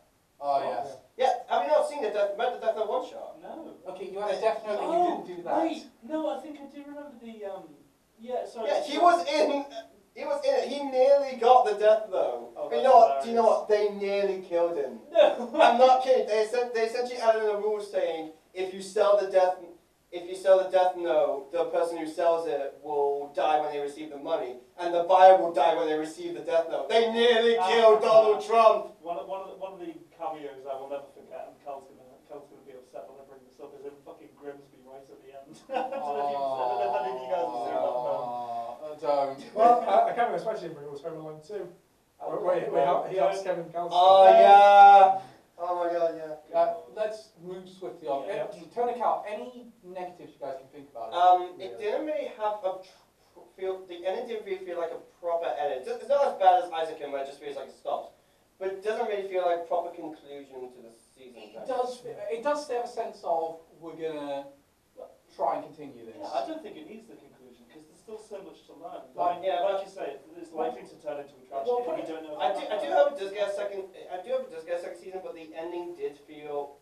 It didn't really feel like. It just didn't feel like a proper ending. It just kind of felt like the end to another storyline or something. Well, I will say one of the things that's outstanding about it is how much the manga they got in the season, because if you actually go by, it's a very short manga actually, because the first volume only contains like 2.5 episodes worth of material. Really? Yeah, seriously. In fact, it's not until like volumes 5 and 6 that they're going to get past the first season. So they got a lot of the story in there. So I think we could be waiting quite a while for a second. Incidentally, I like this show so much. This is going to be like Elliot with Promised Neverland. I'm not waiting for the second season. I've already pre-ordered all the manga. Oh, really? I've pre-ordered up to volume 6. Incidentally, one of the things I know we can expect in a possible season 2, NASA's teacher. Yeah. She apparently is going to be a bit weirded out by the fact he got married. Huh. Understandable. I mean, that was another thing. I do like the fact that a lot of people sort of question, wait, you got married?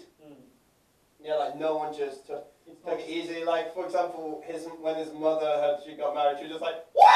Yeah. There's a sound my mother never made before. That's a.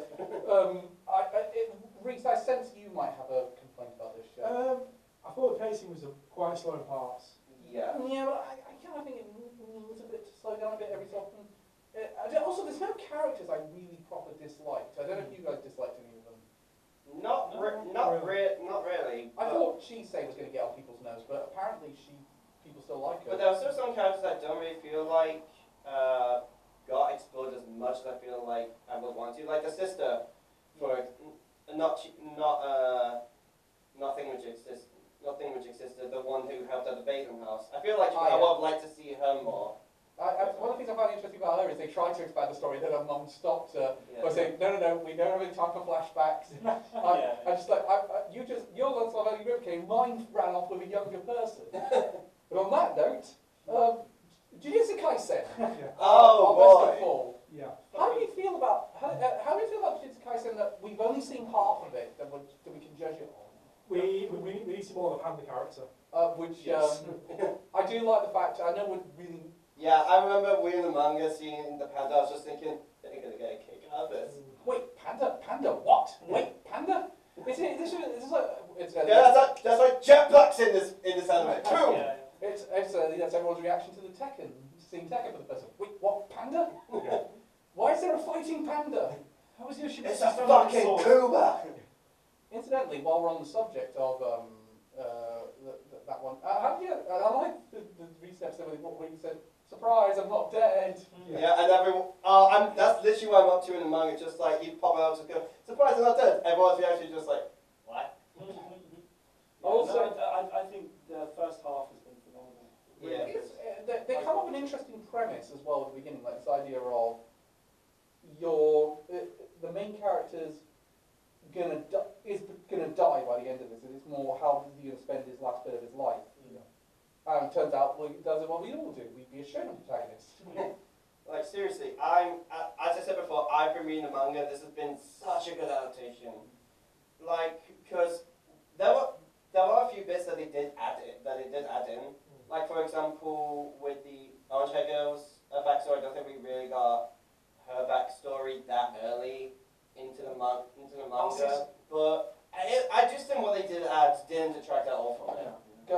Incidentally, though, I mean, initially, Noboru Katsuki was the big standout character initially. The people say, "Oh, she's brilliant, she's gonna be best girl," and then everyone's attention went to Gojo again. Yeah. Well, come on, it's Gojo. Yeah. He's essentially this version. It's Jujutsu's version of Kakashi. Yeah. Incidentally, to me, he feels like a mix of Kakashi and All Might. Yeah. Okay. Would you say that's a decent description of him? Yeah, I'd say that's pretty decent. He's kind of got the fun-loving spirit that All Might Oh, has. so personality-wise, Yeah, I mean, yeah, and he's also got he can bring out the power when he needs to, which is very similar to All Might. Yeah, and he also acts as the mentor to the main character. Yeah, but again, that's also where the Kakashi thing also comes in, because he's kind of a mentor character. I have been saying it does feel like a sort of dark modern day Naruto. But the interesting thing is comparisons are more drawn to Bleach than they have Naruto. I think the demon fighting and because the what's it called, the fucking, oh god, why am I blanking on Bleach terms? What's happened to me? The hollows eventually turn into kind of like humanoid versions, which we're now seeing with villains. I had to give him my Bleach chapter to check when I was writing about it, and he said, "You've accidentally given away a plot twist here, Calvin. You got to rewrite this bit." Turns out Ichigo does not know how to use bleach on his clothes. It turns out Ichigo is not yet a bounce in the manga. No, this is not about people trying the Tide Pod challenge. Incidentally, this is going to be a hell of a segue. How do you guys feel about the villains so far? I quite like. I really like the villains. They definitely show like a good level of I threat. feel like the tragic story they had at the end of the last season was like, oh my god, this kid's not a bad guy. He's just someone who's severely just got the bad end of the stick. Just good. I like the fact they have a shonen villain who is kind of like, don't shonen villains, I don't think get this often. Shonen manga doesn't do this often enough, with this idea of it's just a good person who's gone down a bad route, has had a couple of bad cards drawn for Yeah, him. like seriously, why was he not up for best villain? I think it's because it's hard to call him a villain. Yeah, I think that's the right, reason yeah. why. Yeah, but at the same time, it's just sort of a thought that it'd probably be like what they were doing in Naruto. Like he's a good person, and they just make him friends. But no, he dies at the end in that. He dies like at the end. I did say we were gonna. It's gonna be spoilerific. So if you can. It got me when I was reading the manga. When I was watching it, it still got me. I think it serves to kind of highlight how brutal the main villains are. It's because they have no regard for it, and it's meant to make the viewer, despise them in that way. Yeah. It's a really good way of doing it. Not many shows I think have the courage to actually kill off a sympathetic character like that. I think also I have a problem with. I think my thing about this show is, for me, everyone's going on, this is the new big shonen, this is the new. I don't feel the same way about this I felt when people were saying that about My Hero Academia. Yeah. I thought, okay, when I ended the first season of My Hero Academia, I was kind of like, well, this show has potential. Yeah. I'm not feeling it as much with Jujutsu Kaisen. I feel like it's been overhyped. I think it's stupid to say something is the next big thing, because shows don't have to be the next big thing. They can just be good In fact, shows. anything that tries to be the next big anything Yeah. ultimately fails. It's always been them to be themselves. Yeah, like- they tend to do well. Yeah, and I think Jujutsu Kaisen definitely does that. I don't think it tries to be like a massive shonen and manga just tries to be its own thing. I think some people though have hyped it up to be that, which I think is. Would you agree that's a bit of an issue? I would, probably a little bit. I haven't heard the amount of hype I had for this show than I did with like My Hero Academia. And mind you, this is coming from someone who's current favourite ongoing Shonen Jump manga is Promised Neverland. How do you? Actually, I won't say ongoing because it's now finished. Yeah, it's finished. Wow. Yeah. How do you feel about Jujutsu Kaisen as a whole? I do enjoy it, but there was so much hype going into it that kind of detracts from your enjoyment. Thinking, It's the end. well, why am I not enjoying this as much as other people? Well, you and me weren't really picking it for anime of the season last time. We picked it on points. Whereas you two were kind of the Jujutsu Kaisen crowd. The thing is, I didn't really fall into the hype because I was reading the manga like a couple months. I started reading the manga a couple months before I even knew it was actually becoming an anime, and so I kind of knew what I was going into. I knew like it's not something to be incredibly overhyped for, but it's still something to be really excited for. Really good action scenes, I'd say as well. I think by virtue of the fact I wasn't on Twitter is that I didn't know about all of the hype, so my enjoyment wasn't really happening. I don't even go on Twitter too often. I think you two went in with the right attitude, and we kind of. Which is annoying because although people really enjoy something, you want them to But talk about it. you got to remember, It's fucking idolized. Yeah, but you got to remember, Ren. No matter how much we want it to, art doesn't exist in a vacuum. Yeah, of course. Yeah. But it's the same. It's probably the same people who were like, "Oh my God, fucking Wise Man Grandchild is the best thing ever." It's also the teaming masters who say Sword Art Online is, faultless. But shall we? Sorry, let's move on to Elliot's other wild card. The day I became a god. Yeah. Gotta be honest, Elliot. I don't think they nailed the ending of this one. I just don't enjoy it. I did enjoy the ending. I did think it was great. I did think it was a pretty good ending. But yeah, I do kind of agree with you. The more I thought about it, like after I picked the wild card, I was constantly thinking, I'm not sure if I picked the right one. Like the more I think about it now, even now, I'm sort of thinking, I probably should have done something like Kushiko to myself as a villainess. And even then, I still kind of like this show. Yeah, even then, I just don't enjoy it. I do still really like the show. What do you think, Reese? I think you've got the most dissenting opinion of the four of us. Yeah, especially with the ending and what develops, shall we say. Yeah, I think there's really reason it drops a whole point of online rankings. Oh, really? Yeah.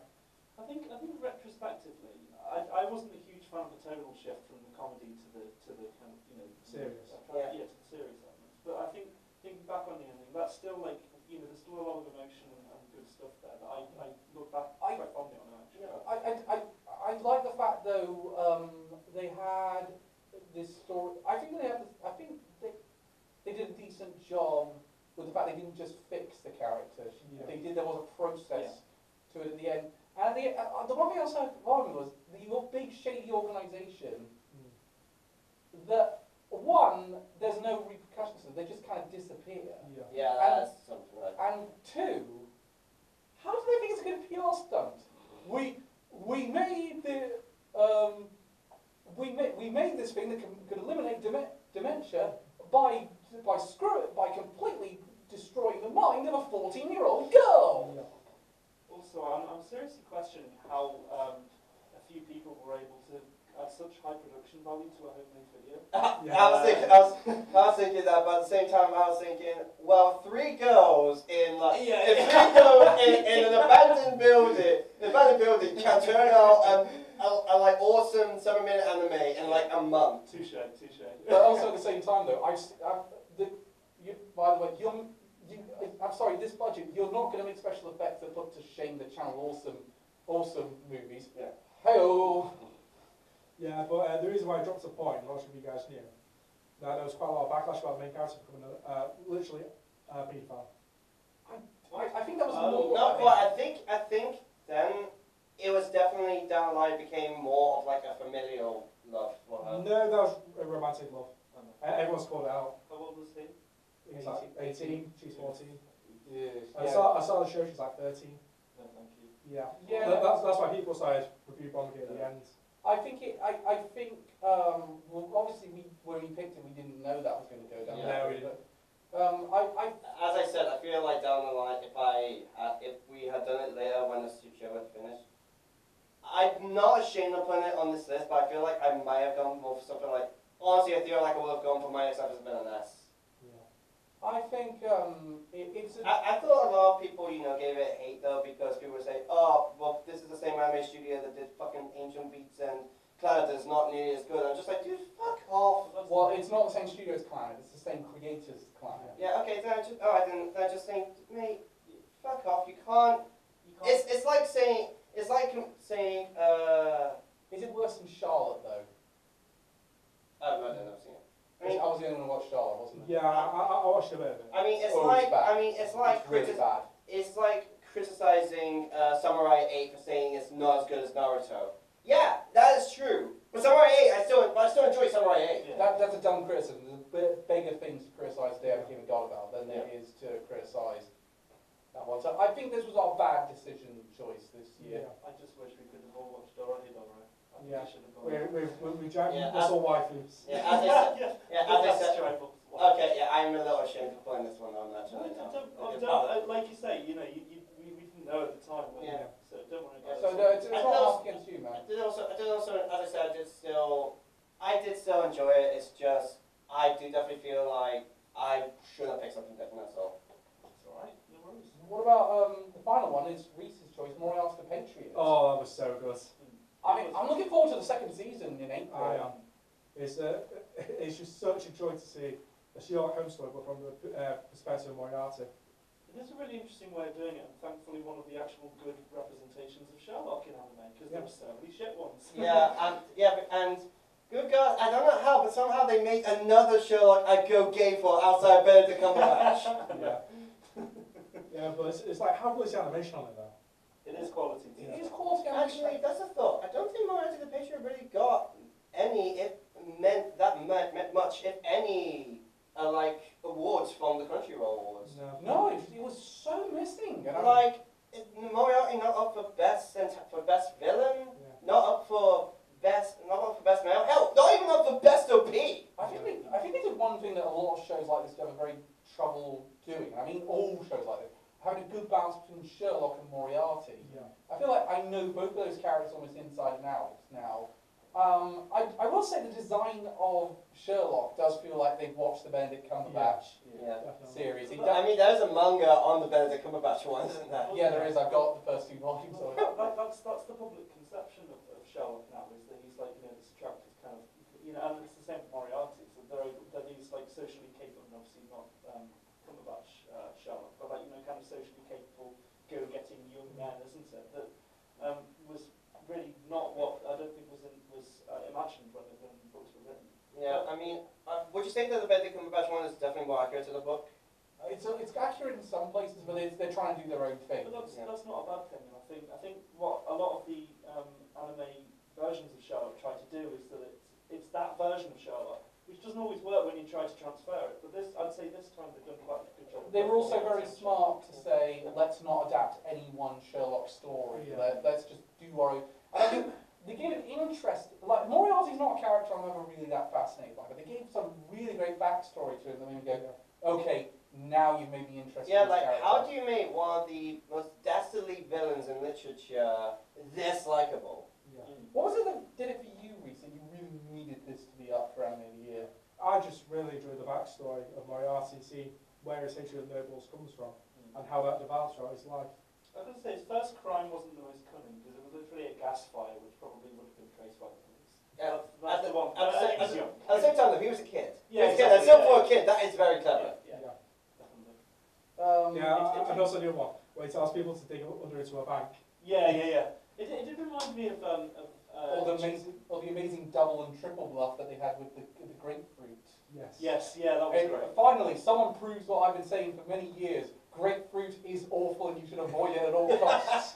It did remind me of his early relationship with the noble family of JoJo's, because he's the Dio in that. Yeah, pretty much, yeah. Oh, it would have been, how great would it have been if Yeah, it was voiced by Dio?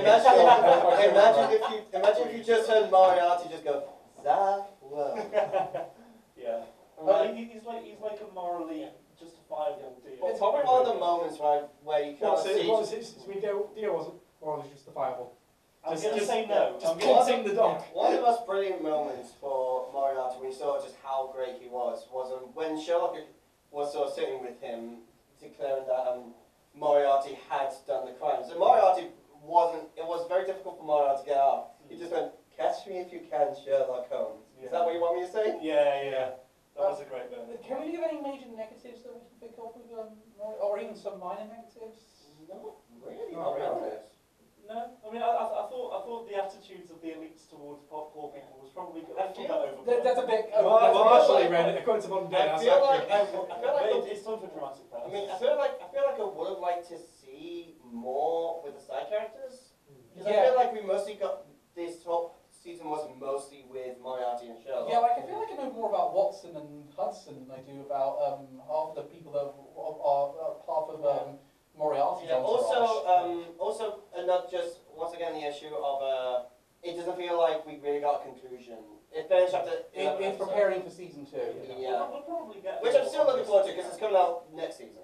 Yeah, so long as they do actually give due screen time to those characters, because we don't just want like the too vocal. I mean, like it's interesting to hear more. Though the manga is still ongoing after like I think 12, 20 volumes. Oh wow. So we're still nowhere near. But every time, it's one of those, every time you see the image of that, you just hear the theme song, Dying Wish. Yeah, seriously, how is the OP not of the best OP? It's my favourite of this year. It's the best OP of the year for me. I really like. Yes, it's a thief. To catch a thief. And when are we getting? When's the new fucking Robert Downey Jr.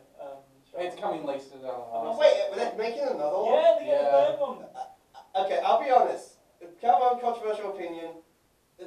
Bob Downey Jr. Sherlock is a bit of a guilty pleasure of mine. Oh, I love him. I Really enjoy great. it. Yeah. Because I know a lot of people aren't really that big fans of it. I'm in the middle on it. I think there's some good point. I think the genius casting was Stephen Fry's Mycroft. Yes. Shall we, before we go too far into Sherlock stuff, let's do some comparisons quickly before we get the thing. What do we think, OP-wise, strongest and weakest? Strongest easily Moriarty. Weakest, honestly, Great Pretender. I was not that big on it. For me, strongest OP, ReZero Season 2, and weakest Great Pretender. I'm going to say, Ren, what do you think? Strongest or weakest? I've got a few strongest. I can't really decide between. I'd say my strongest was BNA, my weakest was... Though I would say a very close second for me is Kaguya Sama Love. Yeah, the thing is, I've got. weakest I'd say is The Day I Became a God. Yeah, I think that's my weakest. I'd say Hands of Eizouken, BNA, Lovers War Season 2. But if you had to pick Zero one, Tonikawa, that's the problem. You have to pick Jujitsu Kaisen, they're all really fucking good. if you had to pick one. Tonikawa, probably. Really? Yeah, I really like that. I mean, ED. I'm singing it all the time. ED. Yeah, well, just circle back. I did have the Game God in 9th. The reason I put Great Pretender in 10 was because it spoils too much in its OP. Yeah. What do you think? Okay, EDs wise, what would you say is the best one? Jujitsu Kaisen. Though again, it feels blasphemous not to pick Freddie Mercury. Yeah. Yeah, and then last night, the Day I Became a God. Yeah, that's the weakest. Yeah, actually, when I look at all of them, that is definitely the weakest one. But that being said, Moriarty one does sort of hit you on the head like a sledgehammer. Ah, what the hell, man! Yeah, I do still really like Moriarty's one. Keeping up with the music score. Which one do you think he's had a really great score? BNA for me. You think? Yeah, I'd say that's a good score. Best for me, Great Pretender, honestly. Great Pretender. Yeah, I'd agree Great Pretender, but I'd say a close second to Moriarty the Patriot. I'd say Hands of Eizouken again. See, there's a lot of points where there wasn't any music in that. Yeah. I think Honestly, I don't even really remember one song from King Hands of Eizouken. Also, which one is that? No. Because it's a weird woodwind instrument. Yeah. Out of my head when I I'd say the weakest one is The Day I Became a God, actually. Yeah. It's not a very memorable score. Yeah. I mean, As I said, I did not make a good choice at that one. Alright, don't worry. let's talk now lead character. Which one do you think had the best lead character? Oh. Yeah, I put mine to boys and all girls. So for boys, I went with Moriarty. And girls. Michiru for BNA. See, if I swear it like that, it's still Tonikawa for me both ways. You know what? I gotta go with Kaguya Sama for best. For the, I'm gonna be controversial. I'm gonna sound like a stuck record again. Fucking Eizouken has three fucking great main characters. That's the thing. okay. But then I mean, like Lovers War is also great. Which one do we recognise has the best support cast then? Great Pretender. Yeah, Great Pretender for me. I'd say Great Pretender as well. Although I'd say a very close second to Kaguya Sama. Honestly, I'd probably say Jujitsu Kaisen. Oh, yeah, I really like the support cast now. Weakest, let's say, support cast. ReZero season 2 war. Your face.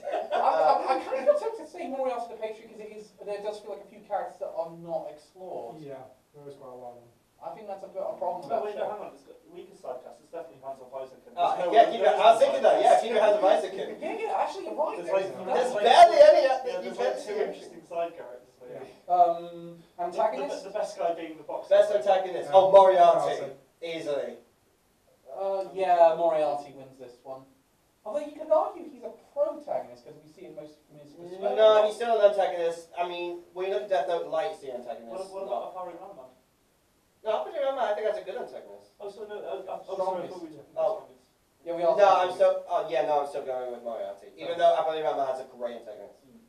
What are we thinking performances-wise? Which one do we get the best performances? Or like best acting, the stuff? ReZero, maybe? Yeah, I'm gonna say Rita I'm actually. going to say Great Pretender.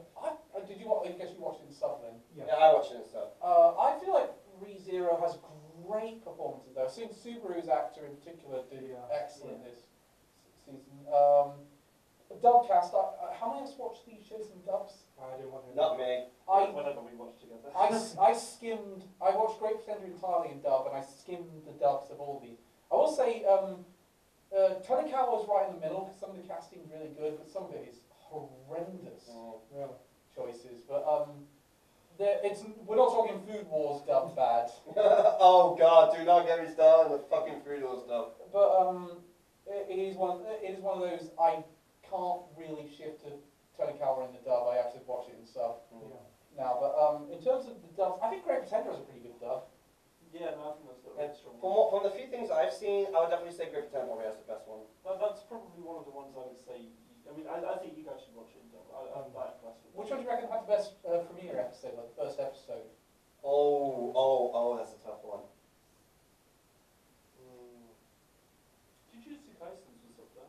Well, that's a good first episode. I'm going to say Tonikawa, actually, for me. I was hooked on the first episode. I didn't like it when I first. Sorry, that's just my opinion there. But Yeah, I'll probably go with B&A. I'm gonna go Jujitsu Kaisen. B&A. Balvin. Balvin. All right, Ren, you've got Heretic 3 seconds. Ren, which one? Leave me. I didn't do anything wrong. Yes, Okay, alright, next one. Best character design. Oh, easily Great Pretender. I'm Appare going to Ranman's go up with there. B&A. I'm gonna go B&A. Yeah, Appare Ranman, B&A. Weakest character? No, let's not go weakest now because all these are pretty good. Yeah, all of them. Weakest first episode, we never did that one. I'm not going to say David came up for this one because actually has a pretty good first episode. Yeah. I mean, I don't know. I don't think we knew it was gonna be good when we watched the first episode of Hands Off Eizouken. Honestly, yeah, I'm probably gonna say keep your hands up Eizouken. I've got a feeling I'm going to say Appare Ranman for this one because I don't think they do enough in that first episode. Because it is interesting how Japan. I would stand though you're right about Eizouken, it's not a great first episode. Best final episode. That's final. That's final episode. Well, we can't say Jujutsu Kaisen because that's not finished yet. Yeah. So Jujitsu Kaisen's out of this one. It's not Great Pretender, in my opinion. No, I agree with you, not for Great Pretender. Well, we could also go B&A. Do you know, I'm actually going to win on this one. Yeah. BNA actually does have a very good conclusion. Yeah, it does. I think Reese has got the money with this one actually. I'm not going to say Love is War for example because I think it felt like the episode before that should have been the finale. Yeah. And just it does feel like a few comedy skits to keep us tied until season 3. Yeah. Yeah, and then the score gets blown up. Which is weird. Yeah. Honestly, I don't know. I'd say either BNA or Appare Ranman. I really enjoyed the last episode of Appare. What do you think is the weakest part of Yeah, I became God. Yeah, I'll go with that. Yeah, there we go. Yeah. Actually, honestly, I'd say keep your hands up Eizouken. No, I'm actually really Elliot on this one. Eizouken just seems to At the very least, with Day I Became God. At the very least, it was a nice send off. Apart from all the implications. Oh yeah. Because of the implication. Oh no, that's So if we go by how we feel by the end of it, it's God, Day Became a God. If we go by technical reasons, it's Eizouken. Yeah. How about story structure? Which one do you think is the best sort of story structure? I'm going to say Tonikawa for this one, to be honest, because I think like it did a very good job balancing the episodic with the actual ongoing I'm gonna story. say Kaguya Sama. Yeah. I feel like it had Similar reasons, I yeah, suppose. similar reasons. Yeah. What about you, Reese? I'm assuming you're going to say something like BNA or Great Pretender. I'll probably do Great Pretender, because I quite liked how the arcs were focused on just the arcs and there wasn't much filler. Self-contained. Yeah. It's very self-contained. Yeah, you could have done each one of these could have been their own season. Yeah. Jujitsu Kaisen had quite a good structure. There wasn't much kind of wasted. Okay. How are we? Weakest for this one, just because of how badly it screws up its ending. I'm going to say Day Became a God, because it doesn't. It feels like the story structure is completely fucked by the fact you don't have anything. The villains have nothing to do by the end of it. Yeah. Yeah. Okay. Because their lantern then just completely gone without a trace. I will say though, another one I'd say has not a great story structure just because of how it doesn't nail its ending is Eizouken. I mean, Eizouken, again, I think it should have ended on their premiere. Yeah. I'd say throughout though, if we're talking overall structure, I'd say I had quite a good one. Yeah, but you've got the build up to each of the different events. Yeah, but then it's like, okay, well, the story structure. Perfect. Finish. Wait, why are we still going? So the story structure does involve all the parts. Yeah. Okay, here's one to do. Which one do you think is the funniest one we watched? Kaguya Sama. Yeah. It's Yeah. Kaguya Sama made me laugh the most. Yeah. Tonikawa again had a lot of funny moments. Yeah, I think overall Kaguya Sama. I know it's like. I'll be honest. I didn't really laugh that much with Tonikawa. I found it more wholesome than funny. Yeah. But there was some funny moments in it. I wouldn't really call it a straight comedy though. No. It's, Kaguya Sama is definitely more of a rom-com Yeah. than Tonikawa is. Though I do like the fact that she kind of has to tell people, "Oh God, you're ill. Go to sleep." Yeah. That is one of my favourite moments in the entire show. For the love of God, go to sleep. I think a lot of the comedy was him trying to prevent NASA from getting together from being with. The mates as well. I do love the fact that Charlotte just so keeps doing and saying, "What do you like about him? Does he make your heart pound? Is it sore?" It's just like, Charlotte, there's a thing called personal space even before COVID. Practice some social distancing. How do we? Okay, so I'm trying to think now. Anything else we really missed off? So should we take off what we know we're not talking about? So I think No, we're going to mark all of them as a score. We're going to okay. score all of them now, and it's going to be just the score. And Yeah. what we're going to do is, if there's a tie at the end, Did you not do the usual thing like ask on Facebook? I tried to, but the group I was normally in doesn't allow public things anymore, so I Really? ran out of time to get a decent one going. Boo! So what I did instead was, I said in case of, it's all our scores this year, but in case of a tie, it'll be whichever anime scores the highest average on My Anime List and Anime Planet combined. So the total score out of 15 to get. Well, that's the day I'm going to go out, because it's the only one that didn't score a 7 on my anime list. Oh yeah, no, in fact, it didn't, Yeah. no, it is, I will tell you right now, for the spoiler alert, it is the lowest score, but I was expected to win anyway. it's score, if you add the Anime Planet onto it, its scope total score is 10.42 out of 15. That's bad. That being said, the highest scoring one, I'll tell you right now, I'm not going to say which one it was, but it wasn't an amazingly high score, 13.34. Oh.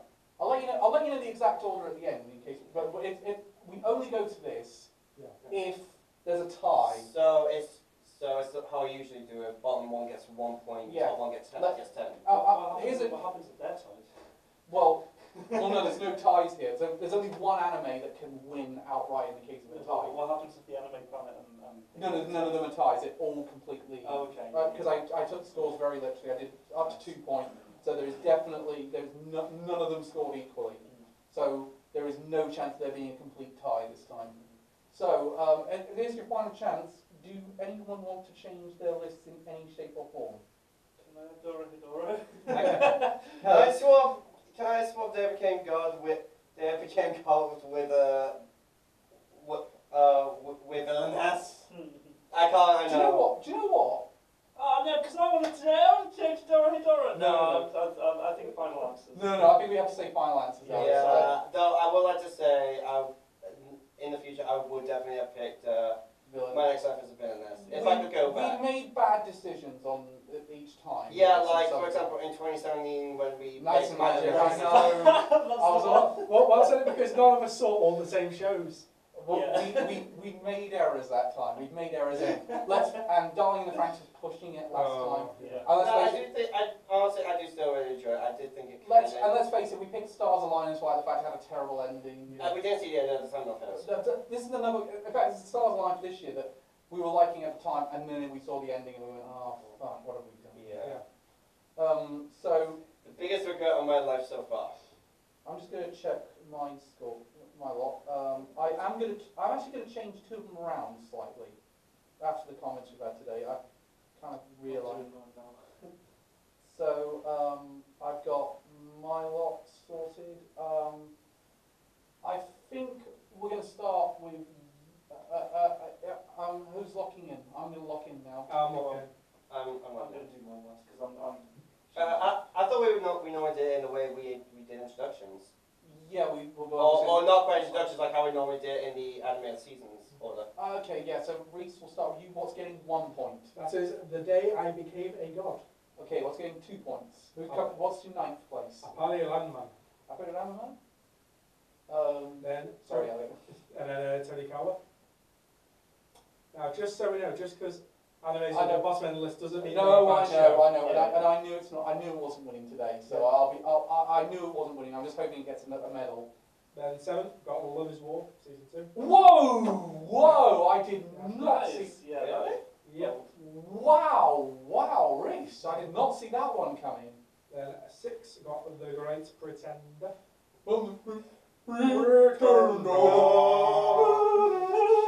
If you read, also just quickly, if you listen to these songs, to the lyrics of that ED, it kind of relates to Lawrence. You pretending you're still here with Dorothy. Wow, Yeah. interesting. Okay, let's next. What's came 5th, I got Eizouken. Easy breezy. Then 4th, got ReZero. Honestly, it's better to be high for you. 3rd, Jujitsu Kaisen. 2nd, Moriarty the Patriot. And BNA was your number BNA's one. number 1. I'm not surprised, honestly. I love that show. I- Even though I'm not a fairy. But apparently someone on Netflix is. Having BNA and B-Stars on. Well, obviously that means the top 3 at the minute are BNA, Moriarty the Patriot, and Jujitsu Kaisen. Yep. But let's go to Elliot next. Okay, number 10 is The Day I Became God. His own wife. His own pick. I said I regret it, okay? You would. I regret it, okay? I guarantee if I pick my Cyber's Venice, it will be much higher. Yeah. Number 9 is Keep Your Hands Off Eizouken. Ooh, that's a shocking one. Number 8 is The Great Pretender. So that's 3 points to the Great Pretender. Number 7, sorry, Reese, is BNA. That's perfect. So wait, I did 3 points. So it's 4 points now. Yep, 4 points. Number 6 is Tonikawa Over the Moon for You. 5 points to there. Number 5 is ReZero Season 2. That's 6 points. Number 4 is Moriarty the Patriot. More space. So 7 points. Number 3 is Jujitsu Kaisen. So that's 8 points, isn't it? Yep. So that's 16. Number 2 is Kaguya Sama Love as well, Season 2. And of course, number 1 is Appare Ranman. I'll be honest, I'm legit surprised myself that Appare Ranman's number 1. Because, like, I was thinking, like, when I picked it, I was thinking, you know what, I think Jujutsu Kaisen might be my favourite.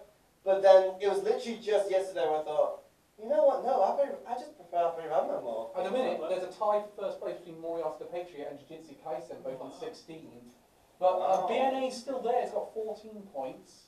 And 13 points at the minute is on both Tonikawa and Kaguya Sama. Are we doing we're not doing the top 3 selection, are we? No, it's Oh, top. okay. You're doing your whole 10. Okay. I'll just put it now. Sorry? I'll just put it there now. Yeah, so number 10 is... In fact, I'll put my one on there as well. Yeah, fair play. So it looks like Day I Became God finishing with 4 points. Yeah. So number 10, sorry, I was just... Number 9. Number 9, Appare Ranman, sorry. Really? Yeah, so I I thought you would love it. You would really like I liked it. I wasn't as into as the other shows we've got on here, I've got to say. I'm upset that my favourite of the year's not doing very Sorry, well. I'm also going to annoy Reese. 8 is Moriarty. Moriarty, okay. Number 7. That is your dying wish. Number 7, Great Pretender. I'm surprised myself at that. Whoa, that's your wild card. I know. Yeah, number 6, DNA. That's 5 points. That's So, right. so that moves up to 19 points. It's tying at the minute with Moriarty. Number 5, ReZero Season 2, so 5 points. 6 points. Sorry, 6 points. How is it that 6 and 5 and 6 of I know, it makes sense. 4, so 7 points. Tonikawa. Thank you, Ren. Oh. 7 points. 3. Hang on a second, that can't be right, because You said 6 is 5, right? yeah, but it's only on 8 points at the minute, so you did, that's got sort of, How many? When did you place that? Okay. 8. I put it at 7. So that would have been No, sorry, 6. Oh yeah, no, that's right, that's 3 and 5, so 8. Yeah. So That's 7, up. 7 to that. 7 points, so that's 15, thank you. Number 3, Hands Off Eizouken. So that's 8 points, I think. Yeah, so it goes up to 16. Second, Love is War Season 2. I'm honestly surprised you liked it that much. I know, I thought it was great. It was really good. So that's 20. 9 points and 10 points to Jujitsu Kaisen, to the surprise of no one. Yeah, not surprising. So at the minute, Jujitsu Kaisen is leading with 26. Kaguya Sama Love is in second with 22. Moriarty the Patriot and BNA both have 19. It's genuinely surprising. Yeah. So obviously there can be goals, and then I have to say I'm sorry, Elliot. I did also put Appare Ranman Oh, there. as I said, I'm pretty sure I'm the only one who actually legitimately really loved that Then show. it's Jujitsu Kaisen. Fair play. No, because I thought it was going to be championed by us, and then it was going to be. Anyway, sorry. Continue. Then Moriarty the Patriot. So Yeah. that's 4 points. So 23. So finish on that. Then I had Keep Your Hands Off Eizouken. So that's 5 points now, isn't it? Put your phone down, won't you? Yeah, keep looking down your crotch. And the Amigos After Dark. Yeah, leave that to us. 1. Then I went for BNA. So that's 6. 6. 5 points. 1, 2, 3, 4, 5, 6 points. Yeah, 6 points. Oh yeah. Wait, no, in 6, not 5th. 35. Then in 4th place, it's ReZero Season 2. 3rd place, I went for The Great Pretender. Really? Third place? Yeah. Let's guess what number 1 is, folks. So that's 8 points. So 20. Then number 2 was Kaguya Sama. It was War Season 2, so that's 9 points. 31. And my number 1 was obviously Tonikawa. Oh, 3 of us picked Kaguya-sama for our second Yeah. favourite. That's legitimately surprising. It's interesting, that one. They are all rated very high, and indeed. Well, let's go through the bronze. I'm adding up the scores, and well, it's a very interesting top. Reese's 2 started out strong, but they just missed out on the medals. Oh no, they have. I don't think they have. Oh no, they have. Yes. So the bronze medal and 3rd place went to ReZero Season 2 Part 1. Silver medal goes to, and I really didn't think this was going to do that well, Jujitsu Kaisen. I thought it would do better. 29 points. Our gold medal and anime of the year for 2020 is Kaguya Sama Love is War Season 2. Well, there's also the anime, the MAO and the anime fan list. Right? Do we want to do that as adding the scores? Well, we can do them separate. Do a step. But shall we say Kaguya's won it? Yeah. Yeah, woo! Not only that, Also, this is the first sequel to win our anime of the year. Everybody, Clap your hands! And this year I get to actually do it because I didn't break my fucking finger. Shall I just say what? On Ren's burly ribs. Shall I just say what the scores would have been if we added it to there? If in the case of incidentally, David Kim Gold was 10.42. Appare Ranman was next. It has a score of 11.2. Why am I the only one who loves that show? Reese won't be happy with this one. BNA was next, 11.68. Eizouken was next, it's 11.84. Then it's Tonikawa, 12.28. Moriarty the This Patriot. is weird. Moriarty the Patriot then scored next, 12.34. Great Pretender scored 12.83. ReZero was 13.04. Jujitsu Kaisen was 13.13. And and Kaguya-sama was the top. It was 13.3. Predicted. Oh my god! Oh, hang on. Let me check if that's. It is. It's the top 3. That's the top 3 Yeah. exactly. But let's. So it wouldn't have been any different. But let's. Is it completely similar? What came fourth? It was Great Pretender. Does Great Pretender come fourth on our list? No, it didn't. I was gonna say that would have been so scary. I think Tonikawa came fourth with BNA. Yeah, Tonikawa and BNA both missed out on a medal. They got fourth. So both of my picks were at the bottom. Yes. Well, Sorry, Elliot. the difference is, one I still legitimately really love, the other I think should be first. Because all 3 of us had Appare Ranman in 9th. Can I agree though? All 3 of us liked Appare Ranman. Yeah, I had absolutely. I'm not questioning your taste on this one, Elliot, but I can't get into it as much as. That's you fine, can. I completely get it. Like I came in today saying Tonikawa's not winning today. Yeah, in all fairness, I went in saying Appare Ranman's not going to win. Yeah, I knew BNA was going to win. Can I say it came very bloody close? Yeah, also, it's the only anime on here, on Rotten Tomatoes, it's got 100% critics. What is sorry? BNA. Really? 100%. Yeah, also, So it's like critics of furries. yeah. Also this year, not only is this is Kaguya Sama Love's first sequel to win anime of the year, but the only one that none of us picked first in any of these. Yeah. Yeah, because at least one of us picked Bart. If you look at the other ones, at least one of us picked Bart Evergarden. All 3 of us picked Bart Evergarden that year. Except him. What did I pick? You The picked place better Steven than Universe. Universe. Not It was very hard. In all fairness, it did deserve, also deserve that. Incident, and one of us picked Vinland Saga last year. That was me, That was Yeah, that was right. right. So it's I interesting. suppose if JoJo's Golden Wins. Well, it wasn't. I didn't wildcard did it. No, it can Yeah. count as 2018. Yeah. Oh, that's right. Yeah. So incidentally, can we? How do you feel about the fact it's the first time there's one that a bunch of us picked the second place winning this? I'm happy with it. I am 100% happy with it. Yeah. I'm happy with it. I think it shows a collective decision rather than just Yeah, being can one I person's just say, I'm very happy with myself. Because I was saying the entirety of last year, Kaguya Sama is amazing. Yeah, You guys are just like, okay, it's great. Won this year! Yeah. Boom! Well done, Elliot. You've got that one. Elliot, so I think you can take some solace, Elliot, that you're 2 at the bottom, but you won in the end. I won! You get to say I liked it before it was cool. Yeah. And at the end of the day, I can't think of a better place to end it. Yeah. You guys are just insane to hang out with, but I don't love doing this every month. Thank you, Bolden. Yeah, seriously, this is the best thing I do every month. I'm always so happy. I love this job! Really enjoyed Yeah. it. Internet, But we have to say one thing though. what? I suppose you didn't pick Great Pretender for your number 1 ED. I was close, but I thought I've had that dance in my head. But, oh, there he wiped his head. And as tradition in our anime of the years, Calvin hurts himself. You can literally hear the penny drop after 5 seconds. He goes, I did quite like that dance. It's all dancing cats. I forgot about the cats. I do. The cats didn't even the celebrated on it.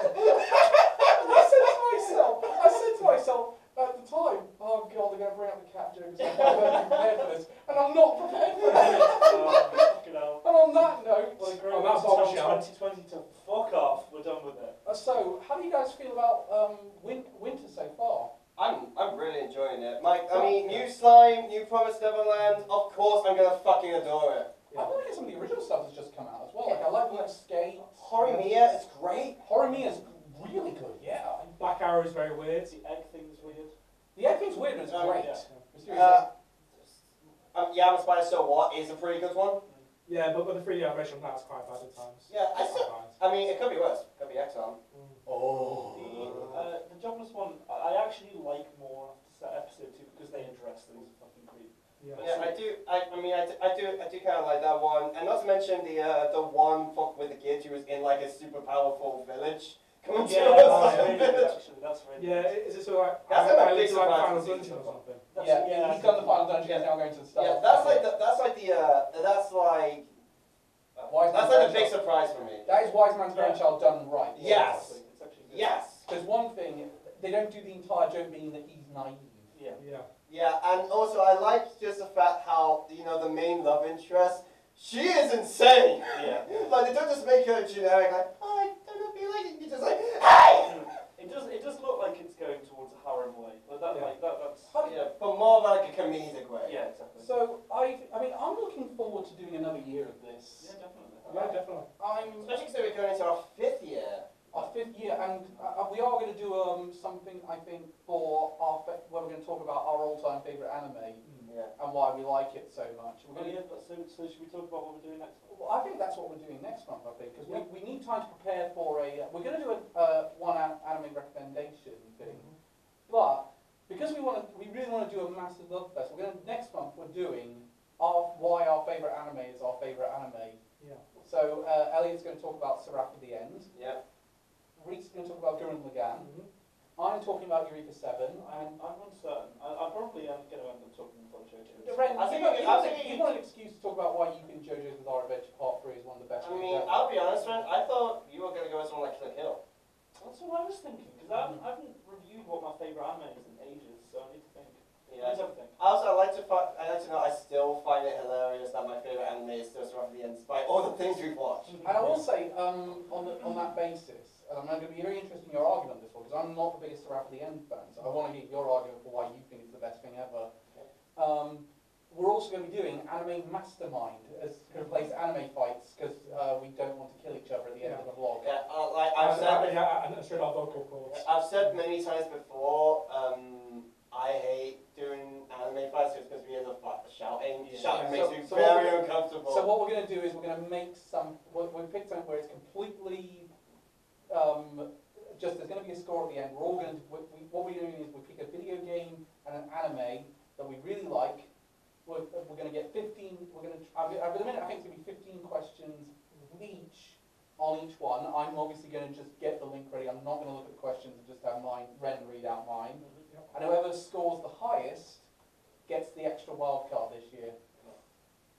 So the thing is, Elliot was like, oh, I'm not sure I'm going to do that. And I said, don't worry, you get to pick what the subject of what the questions you're being asked on. Yeah. So we're not going to take it this time while we're answering questions. So are we researching the questions, sorry, or are they on a website? I'm going to research the questions for all except mine, and I'm going to give you a link to the site I'm using and say, Ren, you're the quiz master for me. I need you to get quiz on this site on these two subjects, and just pick out one and say, okay, so with all that's in and done, thank you very much for tuning into another year of Anime Amigos. We will be back next month with that. Thank you very much. Goodbye, everyone. Have a good night, everybody.